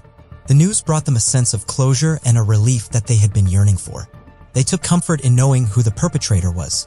They were grateful for the tireless work of law enforcement, the advancements in forensic science, and the closure it brought to their family. While the pain of their loss will never completely fade, they can finally find peace in knowing the truth and honoring their mother's memory. Our next case takes us to Los Angeles, one of the most well-known cities in the world, home to Hollywood and a great many stars. LA is the hub of Western entertainment, but with fame and celebrity also comes a darker side, and it was here in 1990 that a terrible crime took place. William Arnold Newton, born on July 26, 1965, had a career in the entertainment industry where he worked as an actor, director, producer, beautician, and set decorator. He performed in adult films with a focus on homosexual content, using the aliases Billy London and Billy Porter. Additionally, he produced such films under the name Bill E. London. Sadly, Newton was violently murdered, and his case gained notoriety as one of Hollywood's most infamous unsolved homicides. Newton was born in Eau Claire, Wisconsin, and attended school there until he moved to Ladysmith in 1979. In 1980, he and his mother relocated to Oklahoma City after his freshman year of high school. According to family accounts, Newton moved to California in 1984 and was working in the music video industry, doing makeup and choreography at the time of his murder. His father described him as a smart young man who was beginning to establish himself and make a good living, but also as someone who was restless and trying to find his way. Newton left home at 16 and traveled around the U.S. for 3 years before settling in Los Angeles in 1985, where he earned his GED in 1989. His friends viewed him primarily as a poet and artist and noted that he only worked on adult material for financial reasons. Newton's time at the Hollywood Spa was just the beginning of his journey in the entertainment industry. His relationship with David Ray not only opened doors for him in the adult film industry, but also sparked a creative partnership that would lead to the founding of London Ray Productions. As a producer, makeup artist, and set designer at London Ray, Newton honed his skills and gained valuable experience in the business. His passion for the art of filmmaking was apparent, and he quickly made a name for himself in the industry. Despite his success, Newton began to feel a pull to leave the hustle and bustle of Los Angeles behind and start anew. He found himself yearning for a change of pace, a new environment, and a fresh start. And so he set his sights on the bright lights of Las Vegas. By October 1990, Newton had already begun making plans to move to Sin City. Perhaps he was drawn to the glitz and glamour of the famous Strip, or maybe he simply craved the desert sun and dry heat of the Mojave Desert. Whatever his reasons, one thing was certain: Newton was ready for a new chapter in his life. With his talent and passion for the arts, there was no doubt that Newton would continue to thrive in his new home. The move to Las Vegas was to mark the beginning of an exciting new chapter in his journey, filled with new opportunities, challenges, and adventures. Newton was last seen at the Rage nightclub in West Hollywood. Sadly, on October 29, 1990, he was discovered to have been kidnapped and brutally murdered. His body was dismembered, and his head and feet were found in a dumpster on Santa Monica Boulevard in Los Angeles. A tragic and disturbing end to his life. His murder had gone unsolved for more than 3 decades. And for most of that period, it looked like it would remain unsolved forever until now. The murder of Billy Newton, also known as London, remained a mystery for over 30 years, leaving his family grieving and desperate for justice. Despite their prayers and the efforts of law enforcement, it seemed as though the case would never be solved. However, a glimmer of hope emerged when an unlikely group of individuals came together to share notes and investigate the crime. This team consisted of LAPD Detective John Lambert, documentarian Rachel Mason, and Christopher Rice and Eric Shaw-Quinn, who co-host the Dinner Party Show podcast. Through their years of painstaking research and dedication, they were finally able to uncover the truth about London's murder. The journey began when one of the team members, Rice, received a tip that London had been seen leaving a Los Angeles club on the night of his death with someone who resembled Jeffrey Dahmer. As Rice and Quinn delved deeper into the case and reported on their findings through their podcast, they struggled to identify the culprit behind London's death. They even entertained the possibility that Dahmer himself may have been involved, although the serial killer had previously denied any involvement. However, it ultimately became clear that Dahmer had nothing to do with London's murder, and the real story would eventually come to light. About the same time, Mason was doing her own work on the cold case. During the course of her investigation and documentary-style reporting, Clark Williams, a stay-at-home father, contacted her. He intended to provide Mason with some background information about what Billy's upbringing in Wisconsin would have been like. Clark was a native of the same region as Billy and was familiar with its small-town atmosphere. Williams and Mason began to deep dive into the case after realizing they shared a strong passion for it. The stay-at-home father described how he and the videographer started to use every bit of spare time they had to try and solve the case in an interview with TUFAB. Williams stated that they had nurtured a growing obsession to study and investigate every single aspect of the case and to leave no stone unturned. According to a report by The Times, Williams expressed his interest in the case due to the striking similarities between himself and the victim, Billy Newton. Williams and Newton were both gay men who were born in the same week of the same year, 1965, and grew up in northern Wisconsin before moving to bigger cities. Williams' involvement in the case began when he joined a Facebook group called The History of Gay Wisconsin in December 2021. It was there that he stumbled upon a post about Newton's murder which immediately captured his attention. He felt a strong pull to get involved in the case in whatever capacity he could. William told The Times that he was particularly interested in helping to tell Newton's story as he believed that Newton's life was representative of the experience of many gay men and teenagers during that era. He hoped that by shedding light on Newton's story he could help to raise awareness about the struggles faced by LGBTQ+ individuals during that time period. After months of exhaustive research into the gay adult film industry of the late 1980s, journalist Ben Williams stumbled upon a potential breakthrough, the elusive actor Billy Houston. However, as Williams dug deeper into the actor's past, he uncovered a shocking revelation. Houston's real name was Darrell Lynn Madden, a self-proclaimed white supremacist with a dark history of violence. To elaborate, Williams learned more from a Facebook group and eventually managed to track down Rick Paquet, who was the local investigator, to delve into the case when the police were unable to solve it. Pascal, who owned an escape shop in West Hollywood, was also discovered by Williams to be a gay adult film producer who went by the name Richard Lawrence during the same period that Newton was involved in the industry. Through her research on Paquet and Newton, Williams came across Houston's name, which eventually led her to Madden. Madden, now a trans woman, had pleaded guilty in 2008 to the kidnapping and murder of Stephen Domer and her accomplice Bradley Qualls in Oklahoma City. She claimed that they had been attempting to initiate themselves into the Chaos Squad skinheads gang by killing a gay man. They lured Billy to a secluded area where they beat and strangled him with his own coat hanger. Madden then shot and killed Qualls before fleeing the scene and was later arrested by the police. But just as Williams thought his investigation had reached a dead end, fate intervened. Madden had been arrested and had pleaded guilty to the murder of another gay man, a coincidence that Williams simply could not ignore. The stay-at-home dad was determined to uncover the truth. As Williams spoke to the Los Angeles Times about his findings, one thing became clear. The second murder had only intensified his focus on Madden. With each new piece of information, Williams was one step closer to unraveling the mystery of Billy London. As Williams delved deeper into his investigation, he stumbled upon a crucial piece of evidence. A decades-old interview with Madden for a book titled American Honor Killings. In this interview, Madden made a shocking confession. He claimed to have committed another murder in Los Angeles. This discovery was alarming, and Williams knew he had to act fast. Realizing the gravity of the situation, Williams wasted no time in reaching out to Detective Lambert with the newfound information. Lambert, an experienced detective, was quick to recognize the significance of this development and began to conduct a thorough investigation into Madden. Lambert and his partner, Mames, were determined to solve the case of Newton's murder, but they had hit a dead end after years of investigation. Just when they had given up hope, a new lead emerged thanks to Williams' tips.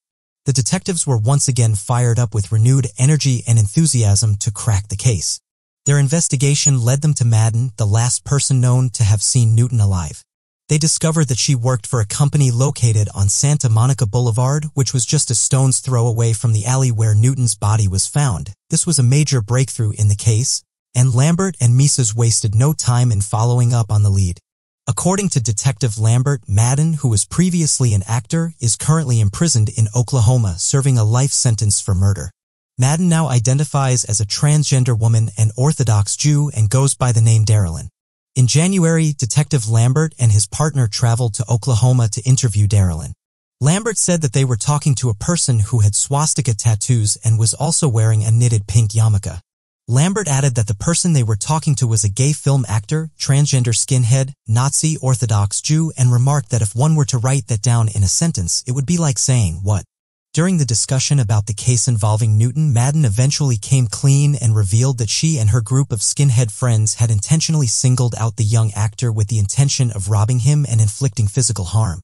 According to Madden, Newton appeared to be under the influence of drugs and later tested positive for methamphetamine in his system after leaving the nightclub. Lamberti asked Madden if he had any accomplices or if he knew where the rest of London's body had been taken, to which Madden refused to provide any further information, stating that she was a murderer but not a snitch. Lamberti believed that the circumstances and Newton's confession were sufficient to present the case to Gaskin's office, but they refused to file charges due to a lack of evidence. The New York Post reached out to Gaskin's office for comment but did not receive an immediate response, and Madden's representative was unavailable for comment. Although the Los Angeles District Attorney chose not to press charges against Madden, purportedly due to insufficient evidence beyond his confession, Lambert confirmed that his department is formally ending the inquiry with the consent of Newton's family. This suggests that while the DA did not find the evidence compelling enough to pursue legal action, the investigators involved in the case still believe that Madden may have been responsible for Newton's death. Nonetheless, given the lack of evidence, they have decided to cease the investigation, recognizing that there is no longer a viable path forward to pursue justice for the victim and their family. Williams, Mason, Rice, and Quinn are actively engaged in trying to identify the people who are suspected to have assisted Madden in carrying out Newton's murder. These individuals are determined to uncover the identities of these accomplices and bring them to justice. Despite any obstacles they may encounter along the way, they remain committed to their pursuit of the truth and ensuring that all responsible parties are held accountable for their actions. As the 30th anniversary of the unsolved murder of William Newton approached in 2020, Christopher Rice and Eric Quinn, who are producers and best-selling authors for the New York Times, covered the case on their podcast. TDPS presents Christopher and Eric in episode 37. They established an email address to receive tips and information related to the case. On episode 48, they revealed an account of a potential eyewitness who claimed to have seen Newton alive at the nightclub Rage in West Hollywood before he left with a man who resembled the serial killer Jeffrey Dahmer. Their podcast about the case caught the attention of the LAPD homicide detective in charge of the case, who contacted Rice and Quinn in January 2021. In February 2021, the detective gave an interview on another episode of the podcast.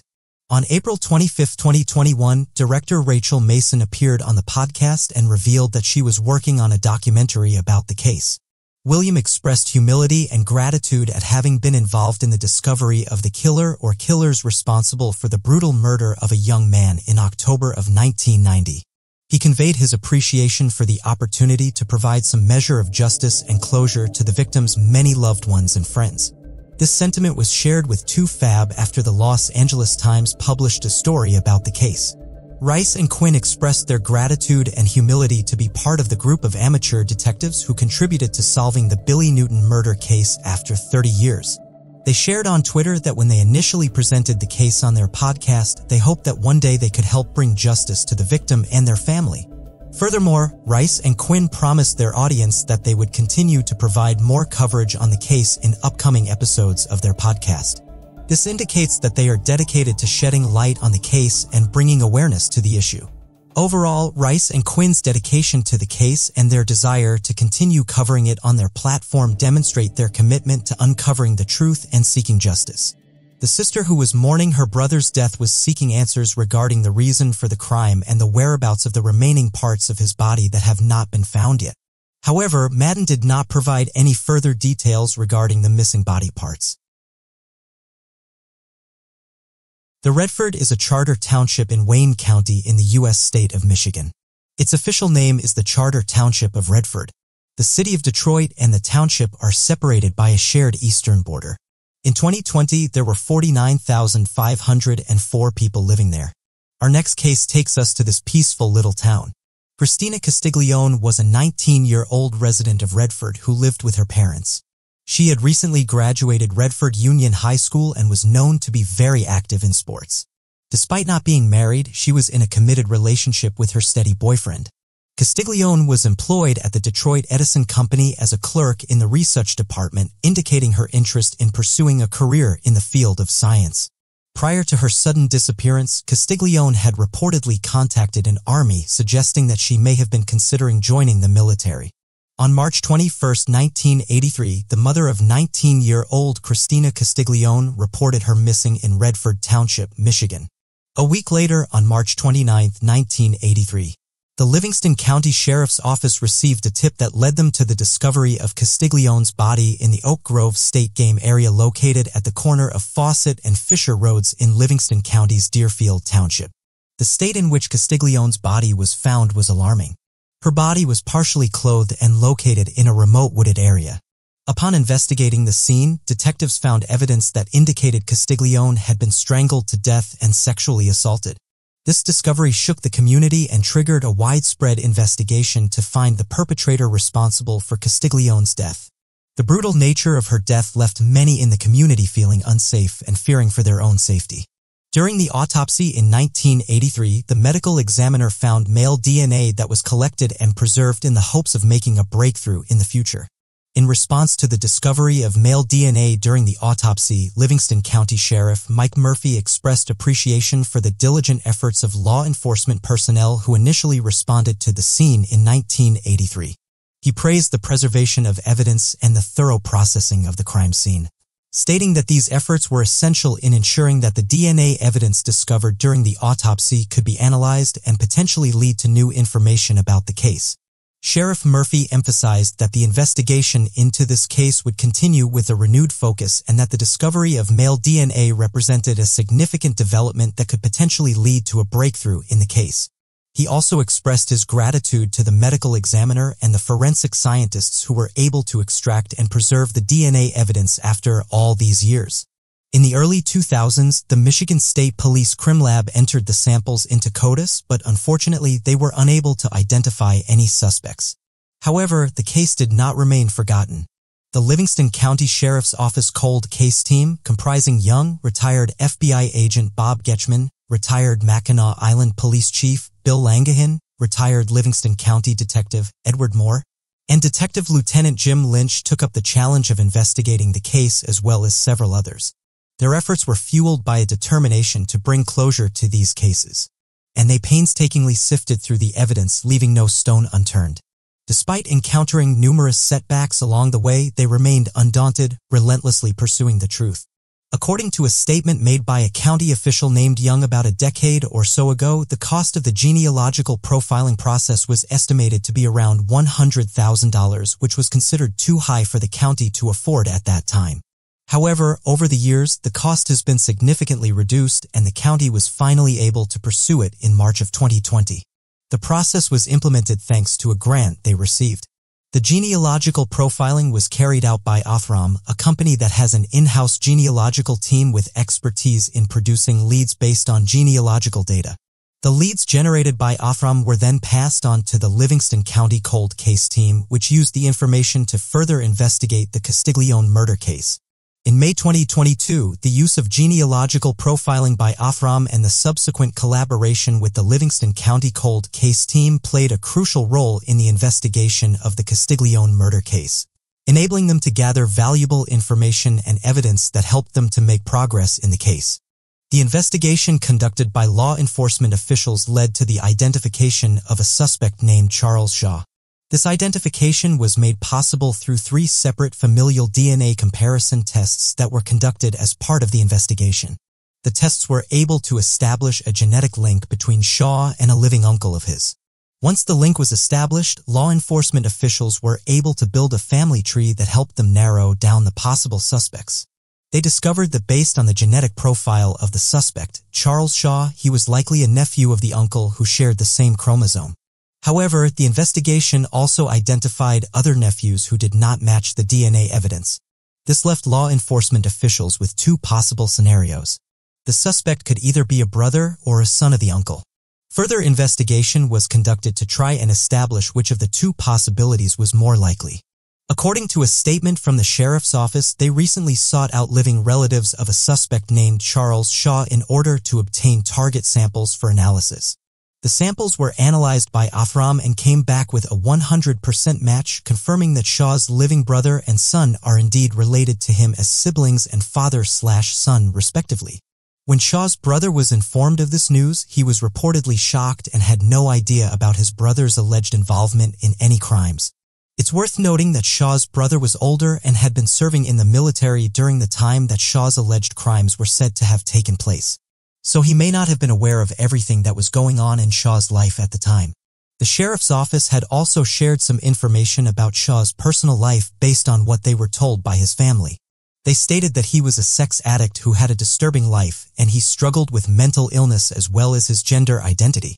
This information may shed some light on the possible motivations behind his alleged criminal behavior. According to a press release from the sheriff's office, Charles Shaw had a history of interacting with law enforcement from a young age. One of the incidents that was noted in the release occurred in 1981 when Shaw was arrested for attempted abduction. Specifically, he allegedly tried to abduct a woman who was in the parking lot of a McDonald's restaurant in Fowlerville. It's unclear from the information provided in the release what the outcome of this particular incident was, for example, whether Shaw was convicted of the attempted abduction or what kind of punishment he may have received. However, the fact that he had this kind of interaction with law enforcement at a young age may be seen as a red flag in hindsight given the more serious allegations that have been made against him in recent years.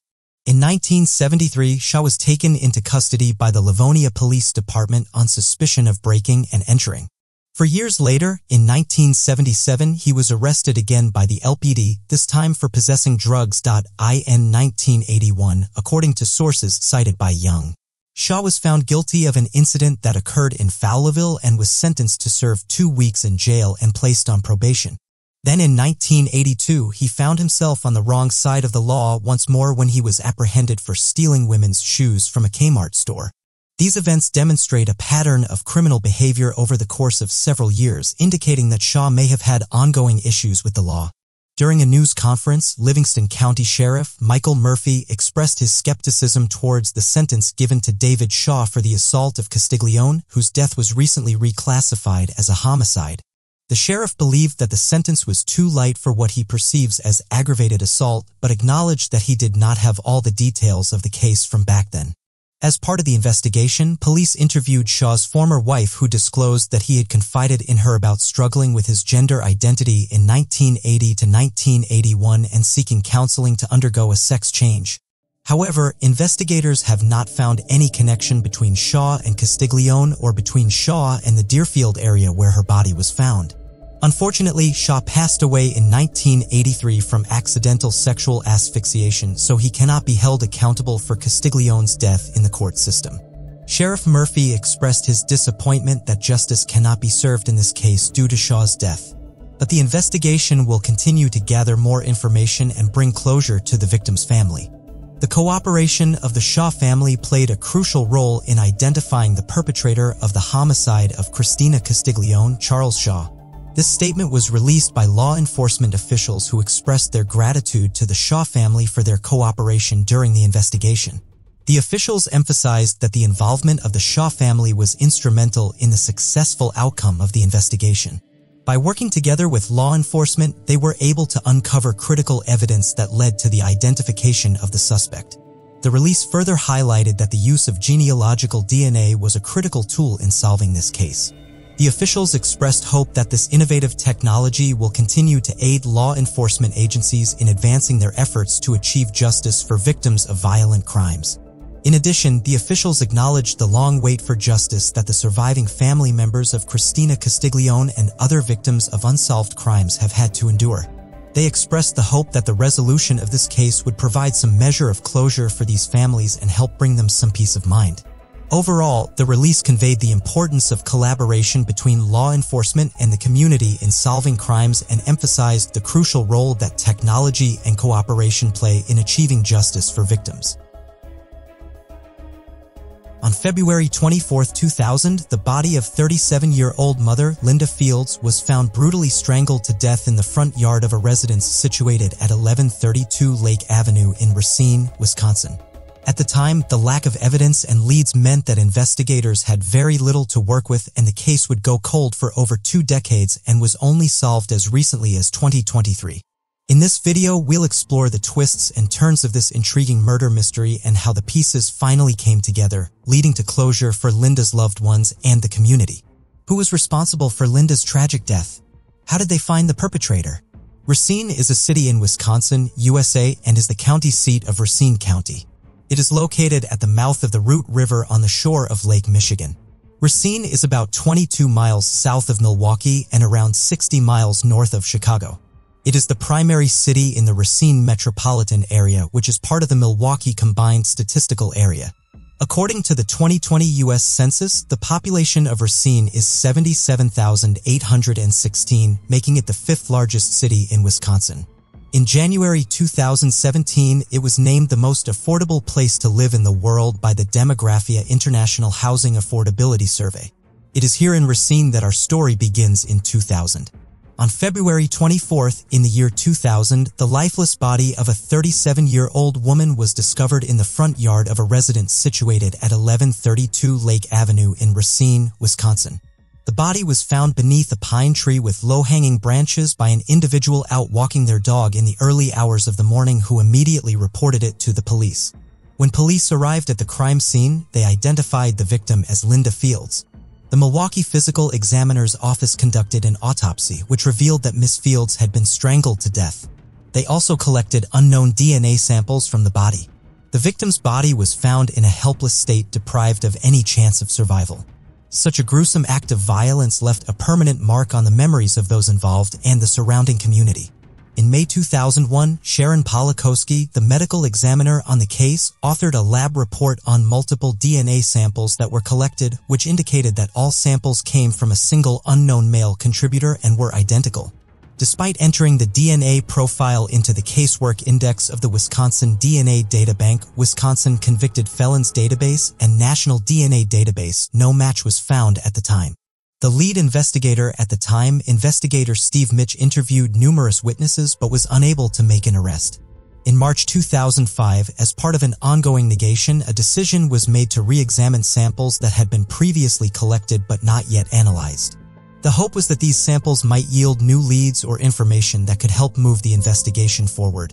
After conducting further tests on these samples, it was discovered that one of them contained male DNA. This was an important discovery as it provided a potential clue about the perpetrator of the crime in question. Upon further analysis, it was determined that the male DNA profile found on the sample was identical to the DNA profiles that had been previously identified. This finding added weight to the existing evidence and suggested that the male individual in question had been involved in the crime. This discovery was a significant breakthrough in the investigation and provided investigators with a new avenue to pursue in their quest for justice. Although the case was reassigned in 2005 and then again in 2020, no significant progress was made until the DNA of 5 suspects was compared with the unknown male DNA, and all 5 were eventually eliminated as suspects. Despite extensive efforts to solve the case, the identity of the unknown male DNA contributor remained a mystery. Eventually, as time went on with no new leads to follow, the case went cold. During August of 2020, Chief Art Howell made the decision to reopen the investigation into the death of Linda Fields, which had remained unsolved for several years. The chief hoped that by re-examining the case with fresh eyes, new evidence or leads might be covered that could help to finally solve this long-standing mystery. Consequently, he instructed the investigations unit to prioritize the case and give it the attention it deserved. To carry out this renewed investigation, the task of reviewing the case was assigned to investigator Chris Blackmore in September 2020. Blackmore was selected for his extensive experience in the field of criminal investigations and his ability to analyze evidence and identify potential suspects. In order to further strengthen the team, he was also assisted by Special Agent Neil McGrath, who brought his own unique skills and expertise from the Wisconsin Department Justice Division of Criminal Investigations.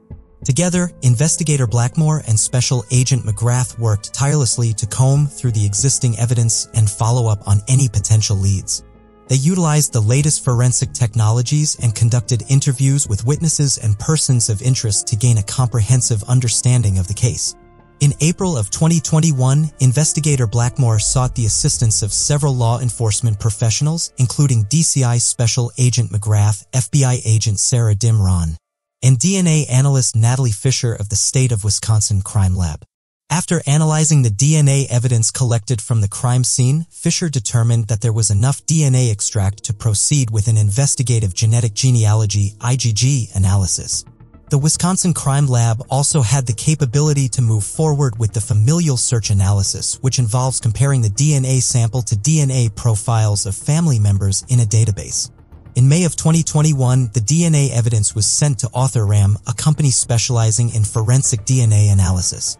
AuthorRam scientists use a technique called forensic-grade genome sequencing to produce a comprehensive genealogical profile from the DNA sample. The profile was then sent back to the FBI, where the genealogy team used it to conduct further genetic genealogy research. The process of genetic genealogy involves comparing the DNA profile to other profiles in public and private databases to identify potential relatives of the individual whose DNA was collected. This process can help law enforcement agencies identify suspects in criminal investigations by tracing their familial relationships. With the genealogical profile provided by AuthorRam, the FBI's genealogy team was able to advance the investigation and identify potential suspects in the case. In the course of an investigation led by Special Agent McGrath, it was discovered that a male person of interest had a brother and a father who was still alive. To advance the investigation, a plan was devised to obtain a DNA sample from the brother. FBI agent Mark Dring lent his expertise to the plan, which ultimately resulted in a DNA sample collected from the brother and submitted to the crime lab. The analysis of the DNA sample from the brother excluded him as a potential suspect in the case. Later, in December 2022, the focus of the investigation shifted towards the father. With the help of Lieutenant Paul Hayes of the Alabama Law Enforcement Agency State Bureau of Investigation, Special Agent McGrath was able to determine that the father was currently living in Birmingham, Alabama. A plan was being developed to collect DNA from the father when they discovered that he had recently traveled to Zion, Illinois, and was residing there. To proceed with the collection of the father's DNA, a search warrant was drafted and issued. The search warrant granted the authorities the legal right to collect a DNA sample from the father, which would be analyzed to determine if he could be connected to the crime being investigated. With the cooperation of law enforcement officers and relevant agencies, the search warrant was executed and the DNA sample was collected from the father for further analysis. In February of 2023, a DNA sample was collected from the father and subsequently sent to the laboratory for analysis. In early March of the same year, investigator Blackmore was informed by Polikovsky that the buccal swab from the father was a match to the DNA obtained from Linda Fields. According to Polikovsky, the likelihood of a random person's DNA matching that of the DNA profile taken from Linda Fields' body was 1 in 1 quadrillion. This statistic highlighted the significance of the DNA match and strengthened the case against the father, who was identified as Lucas Alonso. According to Blackmore, within the past year, Alonso had moved from Alabama to Illinois and had landed a job in Wisconsin. Blackmore expressed that the timing of Alonso's job starting in Racine and the results from the lab confirming a match couldn't have been any better. However, in February, Alonso was stopped at a traffic check. And as Blackmore explained, Alonso's DNA was actually collected during the traffic stop the day before the anniversary of the homicide. On February 23, 2023, Lucas Alonso, a resident of Zion, Illinois, was detained by authorities at his workplace in Racine. This came after he was brought in for questioning regarding the death of Linda Fields, with whom he had reportedly been seen leaving a local bar all those many years ago. During his interrogation, Alonso admitted to having had sexual intercourse with Fields after they were dropped off near the lakefront. However, he also claimed that he had strangled her in a fit of anger after a heated argument. Alonso maintained that he thought Fields was still alive when he left the scene of the incident, as she was apparently still shouting at him at the time. Nonetheless, authorities took him into custody on suspicion of murder, and he was subsequently arrested at his workplace. The investigation into Fields' death is ongoing, and authorities are still trying to piece together what exactly happened on the night in question.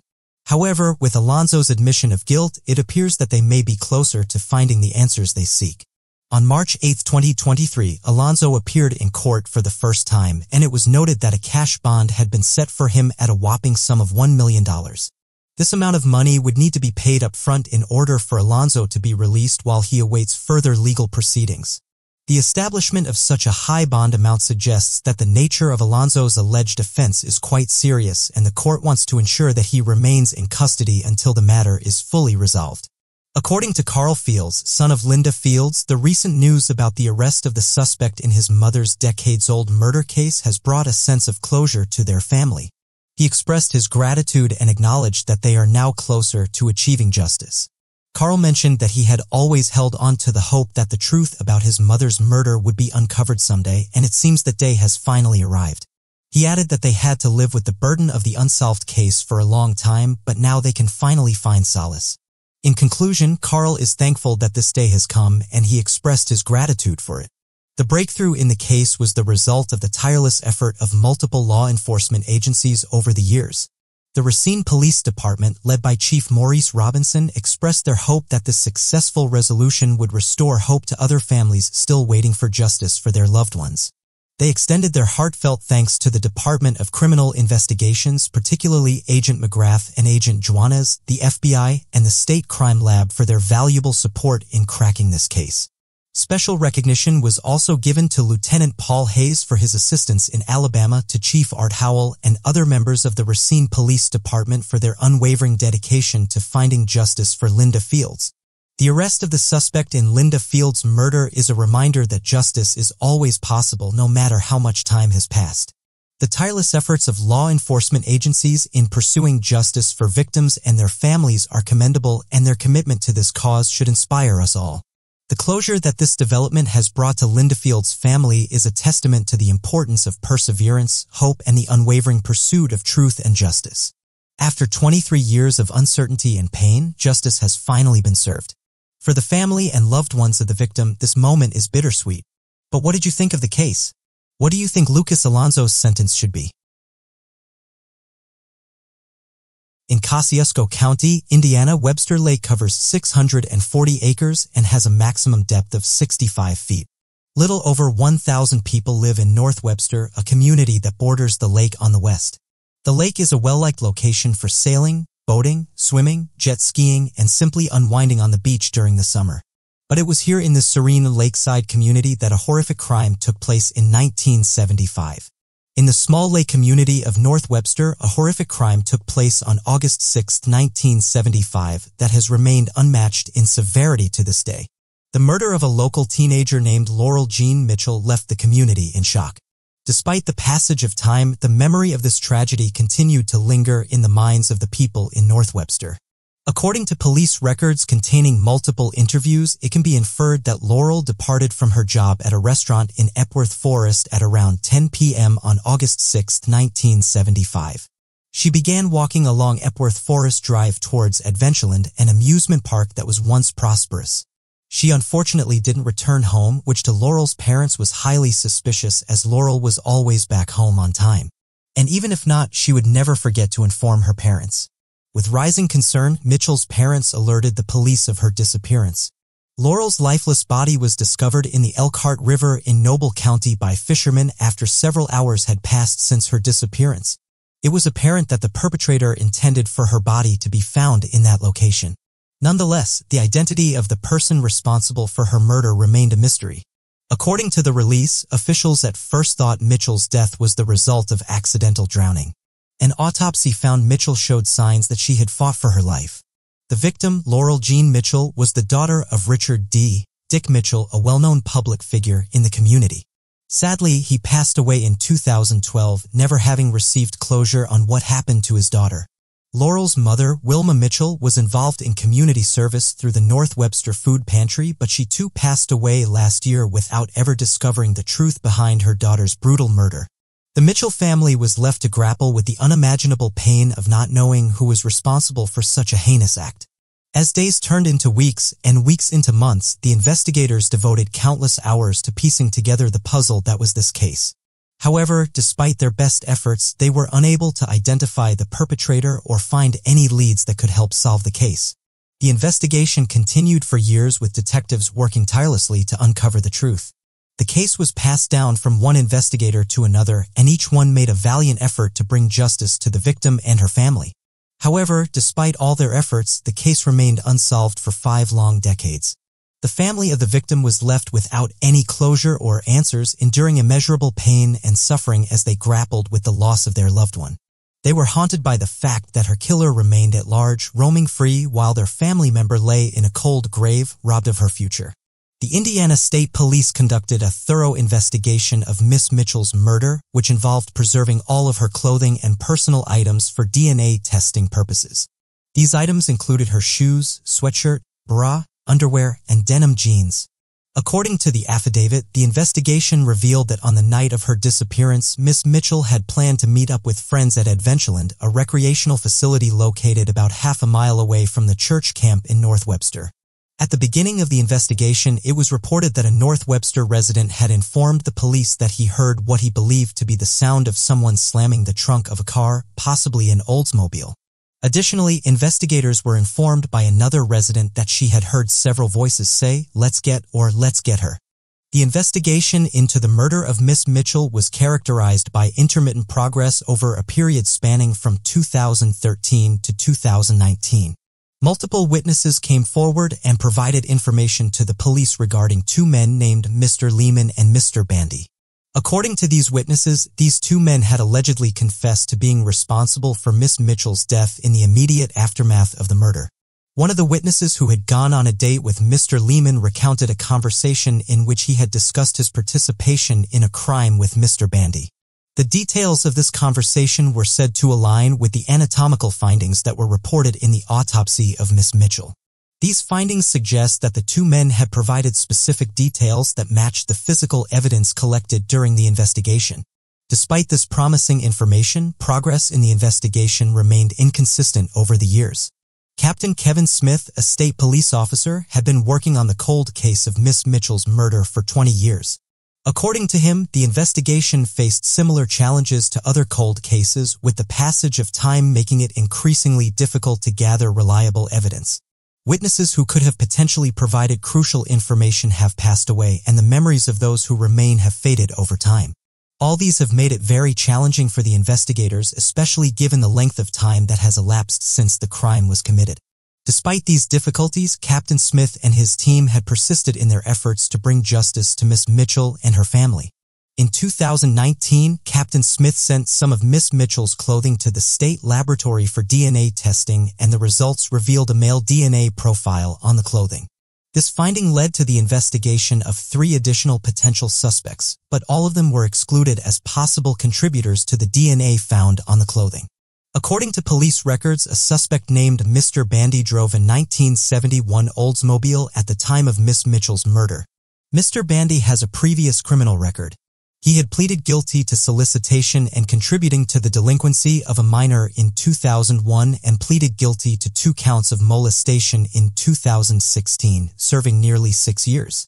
In 2023, the Indiana State Police collected a DNA sample from Mr. Bandy and sent it to the state laboratory for testing.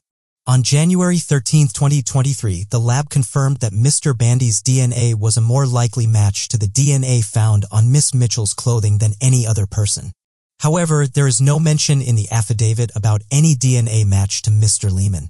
While the Indiana State Police did not provide details about the techniques used to solve Miss Mitchell's murder, Ashley Hall, the director of the Forensic Science graduate program at the University of California, Davis, commented that the method appeared to be a standard genetic identification technology used in crime labs known as STR, or short tandem repeat. STR analysis is a DNA profiling technique that compares the number of repeats of specific sequences of DNA in a sample. It is a common method used in forensic investigations to identify suspects by analyzing biological evidence such as blood or saliva found at a crime scene. The technique can also be used to establish relationships between individuals or to identify human remains. STR analysis can be performed using various instruments, including capillary electrophoresis and polymerase chain reaction. The resulting DNA profile can be compared to profiles in a DNA database or used to exclude suspects from the investigation. Overall, STR analysis is a powerful tool for forensic investigations, and its application has contributed to solving numerous criminal cases. According to Dr. Hall, the technology is being developed to become increasingly sensitive and is capable of detecting smaller amounts of DNA than before. He also mentioned that they are now able to pick up much more DNA than they previously could. Dr. Hall stated that Miss Mitchell's case serves as a good example of the power and evolution of DNA testing to aid in criminal investigations. Coming back to 2023, the two individuals were connected to the victim by DNA evidence according to the investigators after nearly 50 years and technological improvements. The Indiana State Police Laboratory Division was essential in the case, according to Captain Kevin Smith of the State Police, who said during a news conference on February 7, 2023, that science finally delivered us the proof we needed. According to a press release, Bandy and Lehman were arrested without any resistance from their respective homes on the morning of February 6, 2023. They have each been charged with one count of murder and are currently being held in the Noble County Jail without the possibility of bond. During a recent press conference, Sheriff Smith expressed his gratitude towards the media for their coverage, which helped gather valuable information from the citizens. Both men were informed by Circuit Court Judge Michael Kramer that they were being charged with murder in the first degree, which was the legal definition of murder at the time of the alleged crime. The guideline penalty for a murder conviction in Indiana is 55 years in prison, with a range of sentences of 45 to 65 years. Yet because the offenses were committed in 1975, both individuals might receive the maximum punishment at the time, which was a life sentence. Captain Smith contacted Ms. Nicely and her brother, Bruce Mitchell, to inform them of the arrest of two men in connection with their sister's murder. Although taken aback by the news, Miss Kinsley's predominant emotion was a sense of regret that her parents who had passed away were not alive to witness this development. She expressed that despite the passage of 47 long years, the news made it feel like the event had happened only yesterday. The shock of the event was still fresh in her mind. The news of the arrest brought a renewed sense of pain and trauma to the surface. In an account given to the New York Times, Miss Nisley, the younger sister of Miss Mitchell, recounted that at the age of 12, she had to endure the horrific experience of losing her sister. Prior to this tragedy, their childhood in North Webster was unremarkable, with a typical upbringing that many would relate to. According to her, it was a very small town where they felt safe and could come and go as they pleased during summers and never thought they'd experience something so traumatic like this. Miss Nisley, who is now 60 years old, expressed her profound disappointment upon learning that someone as kind-hearted as Miss Mitchell was the victim of such a heinous crime. She believes that Miss Mitchell had the potential to make a significant positive impact on the world had she been allowed to live. Nevertheless, she is grateful that the perpetrator was finally apprehended and is grateful to those who came forward with information. Nicely expressed that they would always wonder how she would have turned out and how she missed prom, graduation, getting married, and having kids. Nicely also mentioned that they didn't have anyone to share all of those experiences with and help them grow up. Despite the arrest of the suspects, the investigation into the murder is far from over. As stated by Noble County Prosecutor Jim Morey, this arrest is just the beginning of the legal process and there is still much work to be done. The prosecution of these defendants is just starting and the investigation into the crime will continue until justice is served. It is crucial to note that the arrest of Bandy and Lehman is a significant step towards finding the truth behind this heinous crime, but the judicial system will continue to work tirelessly to bring closure to the victim's family and friends. August 17, 1983 was an ordinary evening in Toronto, Ontario, and a family was setting up the dinner table awaiting Susan Tice, a 45-year-old mother of four. It was unlike Susan not to show up without sending any word. As hours passed and Susan didn't arrive, her family grew worried and sent her brother-in-law to check on her. When he arrived at Susan's house, he was shocked to his core when he discovered Susan's body in her bedroom lying in a pool of blood. Around 4 months after Susan's death on a chilly night in December, Erin Gilmore's body was found in her apartment by her boyfriend, Anthony Monk. On December 20, 1983, Anthony was supposed to pick up his 22-year-old girlfriend for their date at around 9 p.m. after her shift at the clothing store she worked at. Anthony arrived a little late, around 9:20 p.m. He walked up to Erin's apartment and discovered her lifeless body wrapped up in a blanket. What really happened to Erin and Susan? Did Erin and Susan know each other? The police and the victims' families have had the same questions for the last 39 years. Welcome to Cold Case File, where we bring you the stories of notorious cold cases from history. Today, we will be looking at the cases of Susan Tyson, who finally got justice 39 years after their brutal murders with the help of genetic genealogy. But first, if you haven't subscribed to our channel, please hit the subscribe and like buttons. Now without any further ado, let's dive into the mystery. Toronto is the capital of the province of Ontario located in southeastern Canada. Apart from being the most populous city in Canada, it is also a multicultural city and is the country's commercial, financial, and trading center. Transcribed with audiototext.app by Gems on December 25, 2023, page 1 of 13. Toronto is known for its skilled theater, music, and art community, which makes the city a great attraction to all. But this beautiful place is also the home to nearly 700 unsolved murder cases which went cold. And sadly, today we will look at two of these horrific crimes that took place back in 1983. It is here in Toronto where our case begins. Susan O'Hara Williscroft Tice, born November 13, 1937, was the daughter of Dr. Burton Williscroft and the former Jane Wallace of Leith. She got married to Fred Tice back in 1961. Susan was 45 and a mother of 4 at the time of her passing in 1983.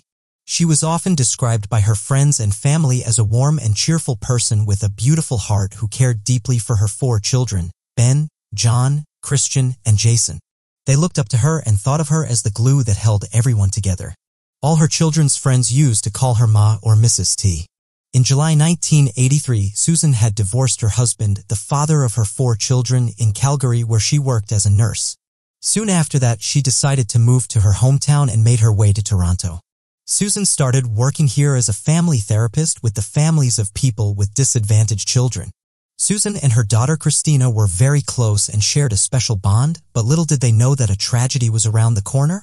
It was a peaceful evening on August 17, 1983, and Susan's family was busy setting up the dinner table for a family gathering.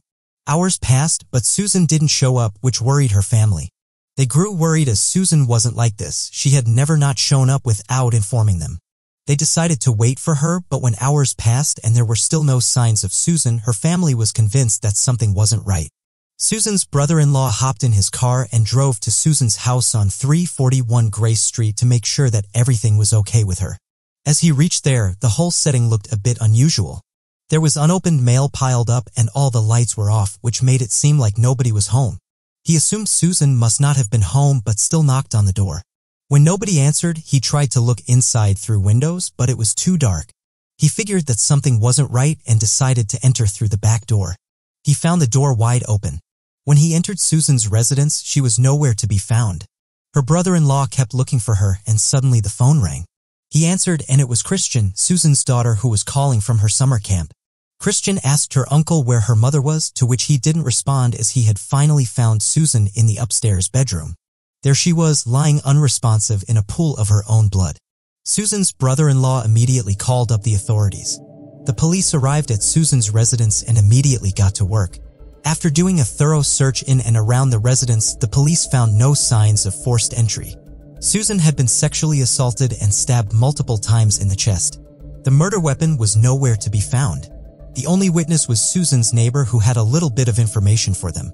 She said that she heard the screams of a woman 4 times around 1:30 a.m. and also heard someone walk by Susan's house.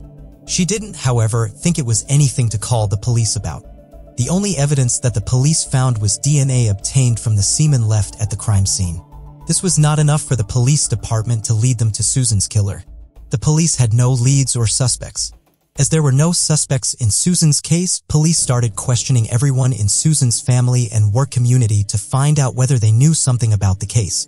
The investigator thought of Susan's ex-husband, Fred Tice, as a possible suspect, but upon finding out his whereabouts at the time the crime was committed, he was soon cleared. The police department was going around in circles. There were no new leads, no suspects or witnesses, and they always seemed to hit a dead end. With hopes of someone coming to them with some kind of information, the police department kept the case open. The detectives were looking for tiny clues or any bits of information which could lead them to Susan's killer. They waited and waited, but nothing came up. The media too covered the case, hoping that someone would show up with some kind of information, but were let down. Susan's case left everyone shocked, not only her family but also the family she worked with. The thought of someone getting away with murder was extremely distressing for Susan's family and the police department. Months passed, but Susan's case looked as if it had reached a dead end. Her case file joined the pile of many other unsolved cold cases which would soon be forgotten. Sadly, Susan's family was left confused without any answers. Susan Tyson was buried at Leith United Church Cemetery, Grey County, Ontario, Canada. Erin Harrison Gilmore was born February 3, 1961, and was the daughter of David Gilmore and Anna Gilmore. It was 1983, and Erin was a 22-year-old blonde with a magnetic personality and a bright future. Her brothers, Sean and Caitlin McCowan, described her as an amazing friend to everyone around her and a natural beauty who was always full of life. She was a career-driven person who still never compromised about spending time with her family. Erin was a happy and intelligent girl. She dreamed of becoming a fashion designer one day and was working at a clothing store called Robin's Knits in 1983. The store was located right below her apartment at 27B on Hazelton Avenue. She worked there to gain experience in the industry and build on her experience as a designer and as a model. At the time, she was dating Anthony Monk, who was the son of Peter Monk, her father David Gilmore's business partner.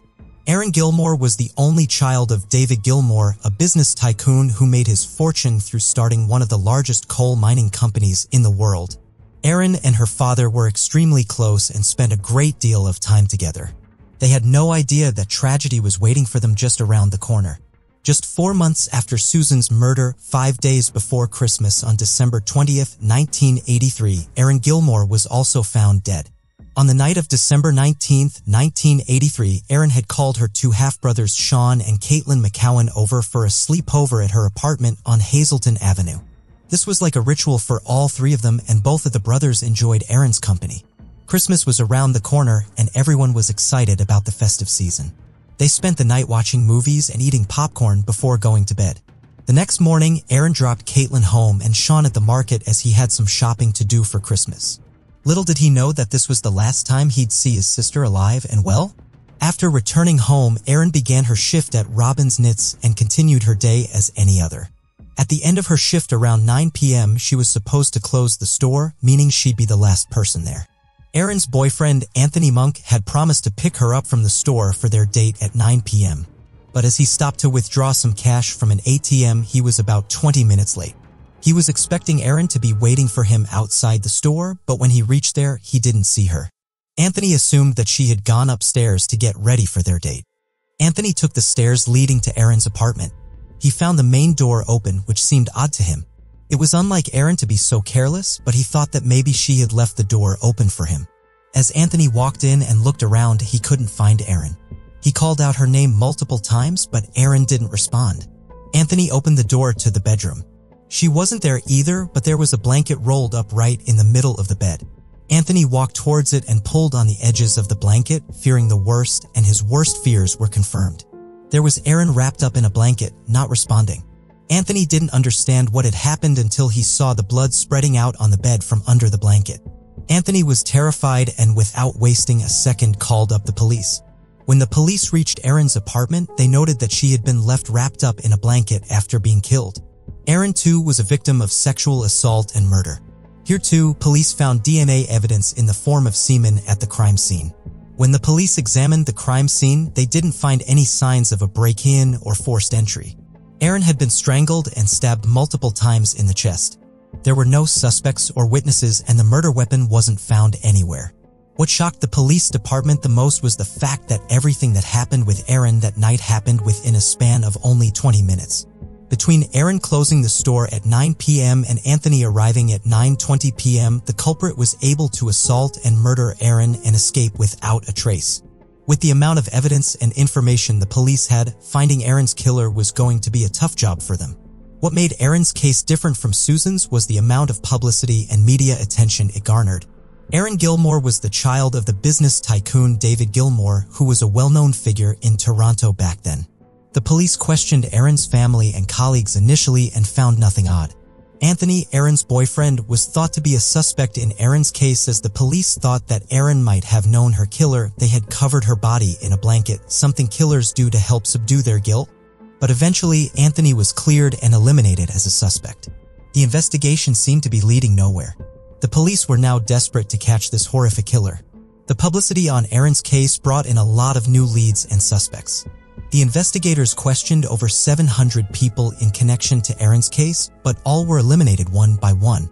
Due to the lack of evidence or any proof, the police were unable to find a potential suspect. Going around in circles, Aaron's case also went cold. Initially, the police didn't connect Susan and Aaron's cases to each other, but found the similarities eerie. It wasn't until 2000 that the police discovered a link between these two cases. Using the advanced DNA developing technology, the police were able to conclude that Susan and Aaron were assaulted and killed by the same person. Using the DNA samples collected from both crime scenes, the investigators noted that the DNA samples obtained from both crime scenes were a perfect match. The two DNA samples were an identical match to each other, but there were no other matches in the Canadian DNA database. This gave rise to a lot of new questions.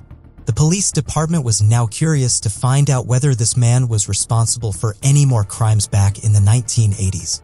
If he had struck before, if he had struck ever since 1983, and if he was still on the loose. In November 2008, the Toronto Police Department announced a $50,000 reward for anyone who had any information that could help the police find the murderer of Aaron and Susan. But sadly, it had been so many years since the crime actually took place that not many remembered or knew about it. The publicity surrounding these cases had significantly declined over the last few decades. The police department eagerly hoped for an informant to show up, but when that never happened, Aaron's family chipped in and the reward was increased to $200,000 in 2012, but even that reward went unclaimed. Even though the world had lost any hope of ever finding Aaron and Susan's killer, there was a group of detectives who were determined to bring them justice. Police even received a tip that indicated that both Aaron and Susan frequently visited bars and restaurants in the Yorkville area where they might have met their killer. Police determined that since both were murdered in their own homes and there were no signs of a break-in, the killer figured out where they both lived and started to follow them or knew the women personally.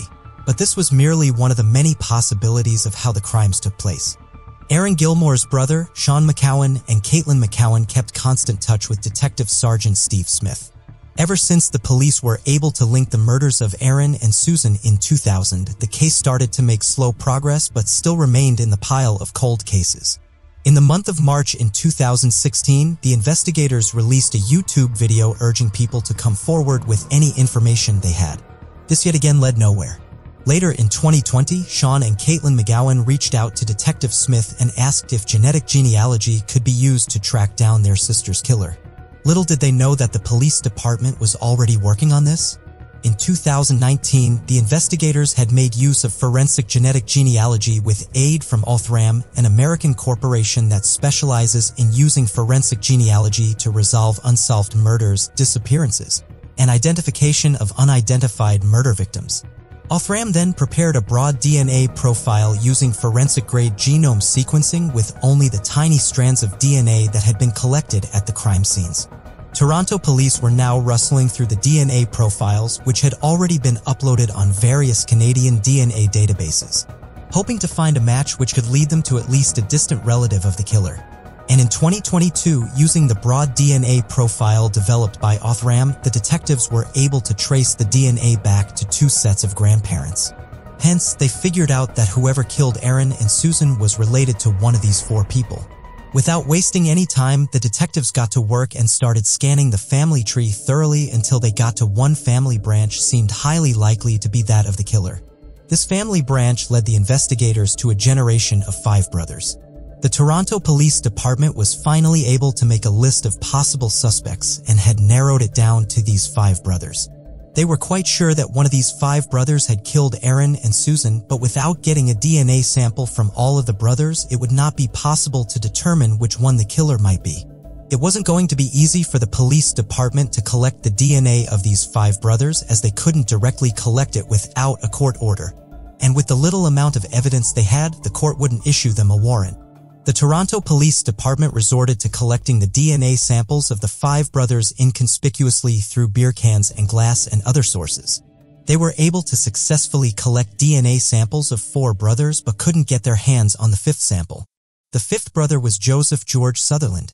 The investigators ran a test on all the DNA samples they had collected and were able to eliminate all the 4 brothers as the killer one by one. The investigators were now sure that Joseph was the killer, but they still needed his DNA sample to prove it.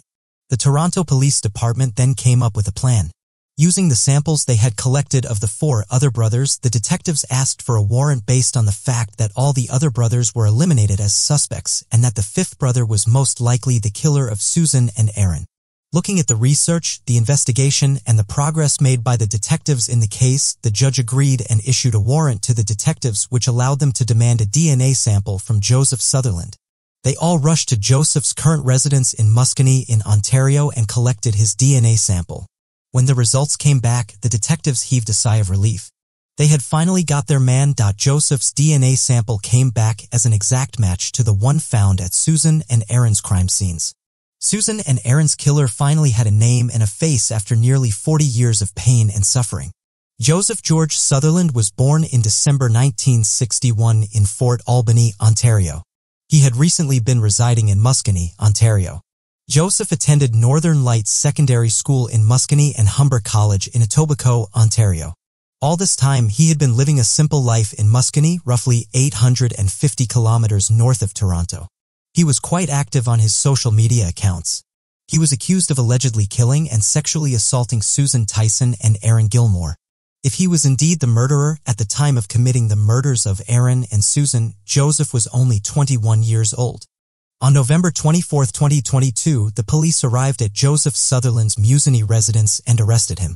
At age 61, on November 25, 2022, Joseph was charged with 2 counts of first-degree murder of Aaron Gilmore and Susan Tyson. He is currently being held in the Toronto South Detention Centre as he awaits his trial. It has also been noted that Joseph does not have any previous criminal records, which explains why his DNA data wasn't available in the Canadian DNA database. Sean and Caitlin McCowan were extremely relieved when they heard about Joseph's arrest. Sean received a call from Detective Smith informing him about the arrest, and he was beyond happy. He recalled that there were a lot of happy tears and a lot of swearing, but there was finally relief. Sean remembered that the day when his mother told him about his sister's murder, he punched a hole in the wall out of rage. He only wished that his mother, who passed away 2 years ago, was here right now to see this day. Susan's only daughter, Christian, is now a mother herself.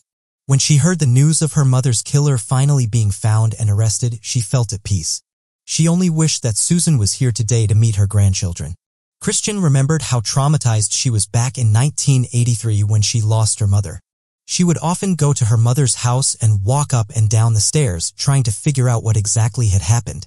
Even today, out of fear, Christian sleeps with a baseball bat in the corner of her room as she is concerned for her safety. But all that had finally come to an end. Christian gave her mother's picture a fist pump and said, "We got him," upon hearing the news. And Smith, now 85, was Susan's best friend back in the day. They met as teenagers in Camp Wapamayao at Algonquin Provincial Park, and had met Susan the weekend before she was killed and had plans to meet her again the next weekend as well, and expressed her grief, saying how sad it is that she got to have a wonderful life in all these years, but her best friend Susan was robbed of the same opportunity. And she felt relieved when Joseph's arrest was made. When asked about Joseph's reaction upon being arrested, Detective Smith stated that it seemed like he saw it coming. He knew that after committing such crimes, he couldn't hide forever, and that someday he'd be caught, and that day had come. Detective Smith also stated that in his 25 years of working with Toronto police, this was the most complex case that they had worked. The Toronto Police Department has stated that they're running a check on all the other cold murder cases in Ontario to see if Joseph is connected to any of them, as Joseph had been living in Ontario for the last 39 years. Susan Tyson and Aaron Gilmore were 2 beautiful and hard-working souls whose lives were cut short abruptly. But now they can both rest easy. After a long journey through struggle and pain, the police were able to put their killer behind bars. Technology advancement in genetic genealogy helped the detectives and played a major role in solving this case. With the help of a tiny strand of DNA, the detectives were able to narrow down a potential suspect family and then work their way down to a single suspect. Genetics genealogy is a technology that is constantly improving and making great progress. In the future, it will surely play an important role in the cracking of many cold cases like this. Do you think Joseph could have been connected to more unsolved murders in Ontario? What do you think could have driven Joseph to commit such crimes at such a young age? Let us know your thoughts.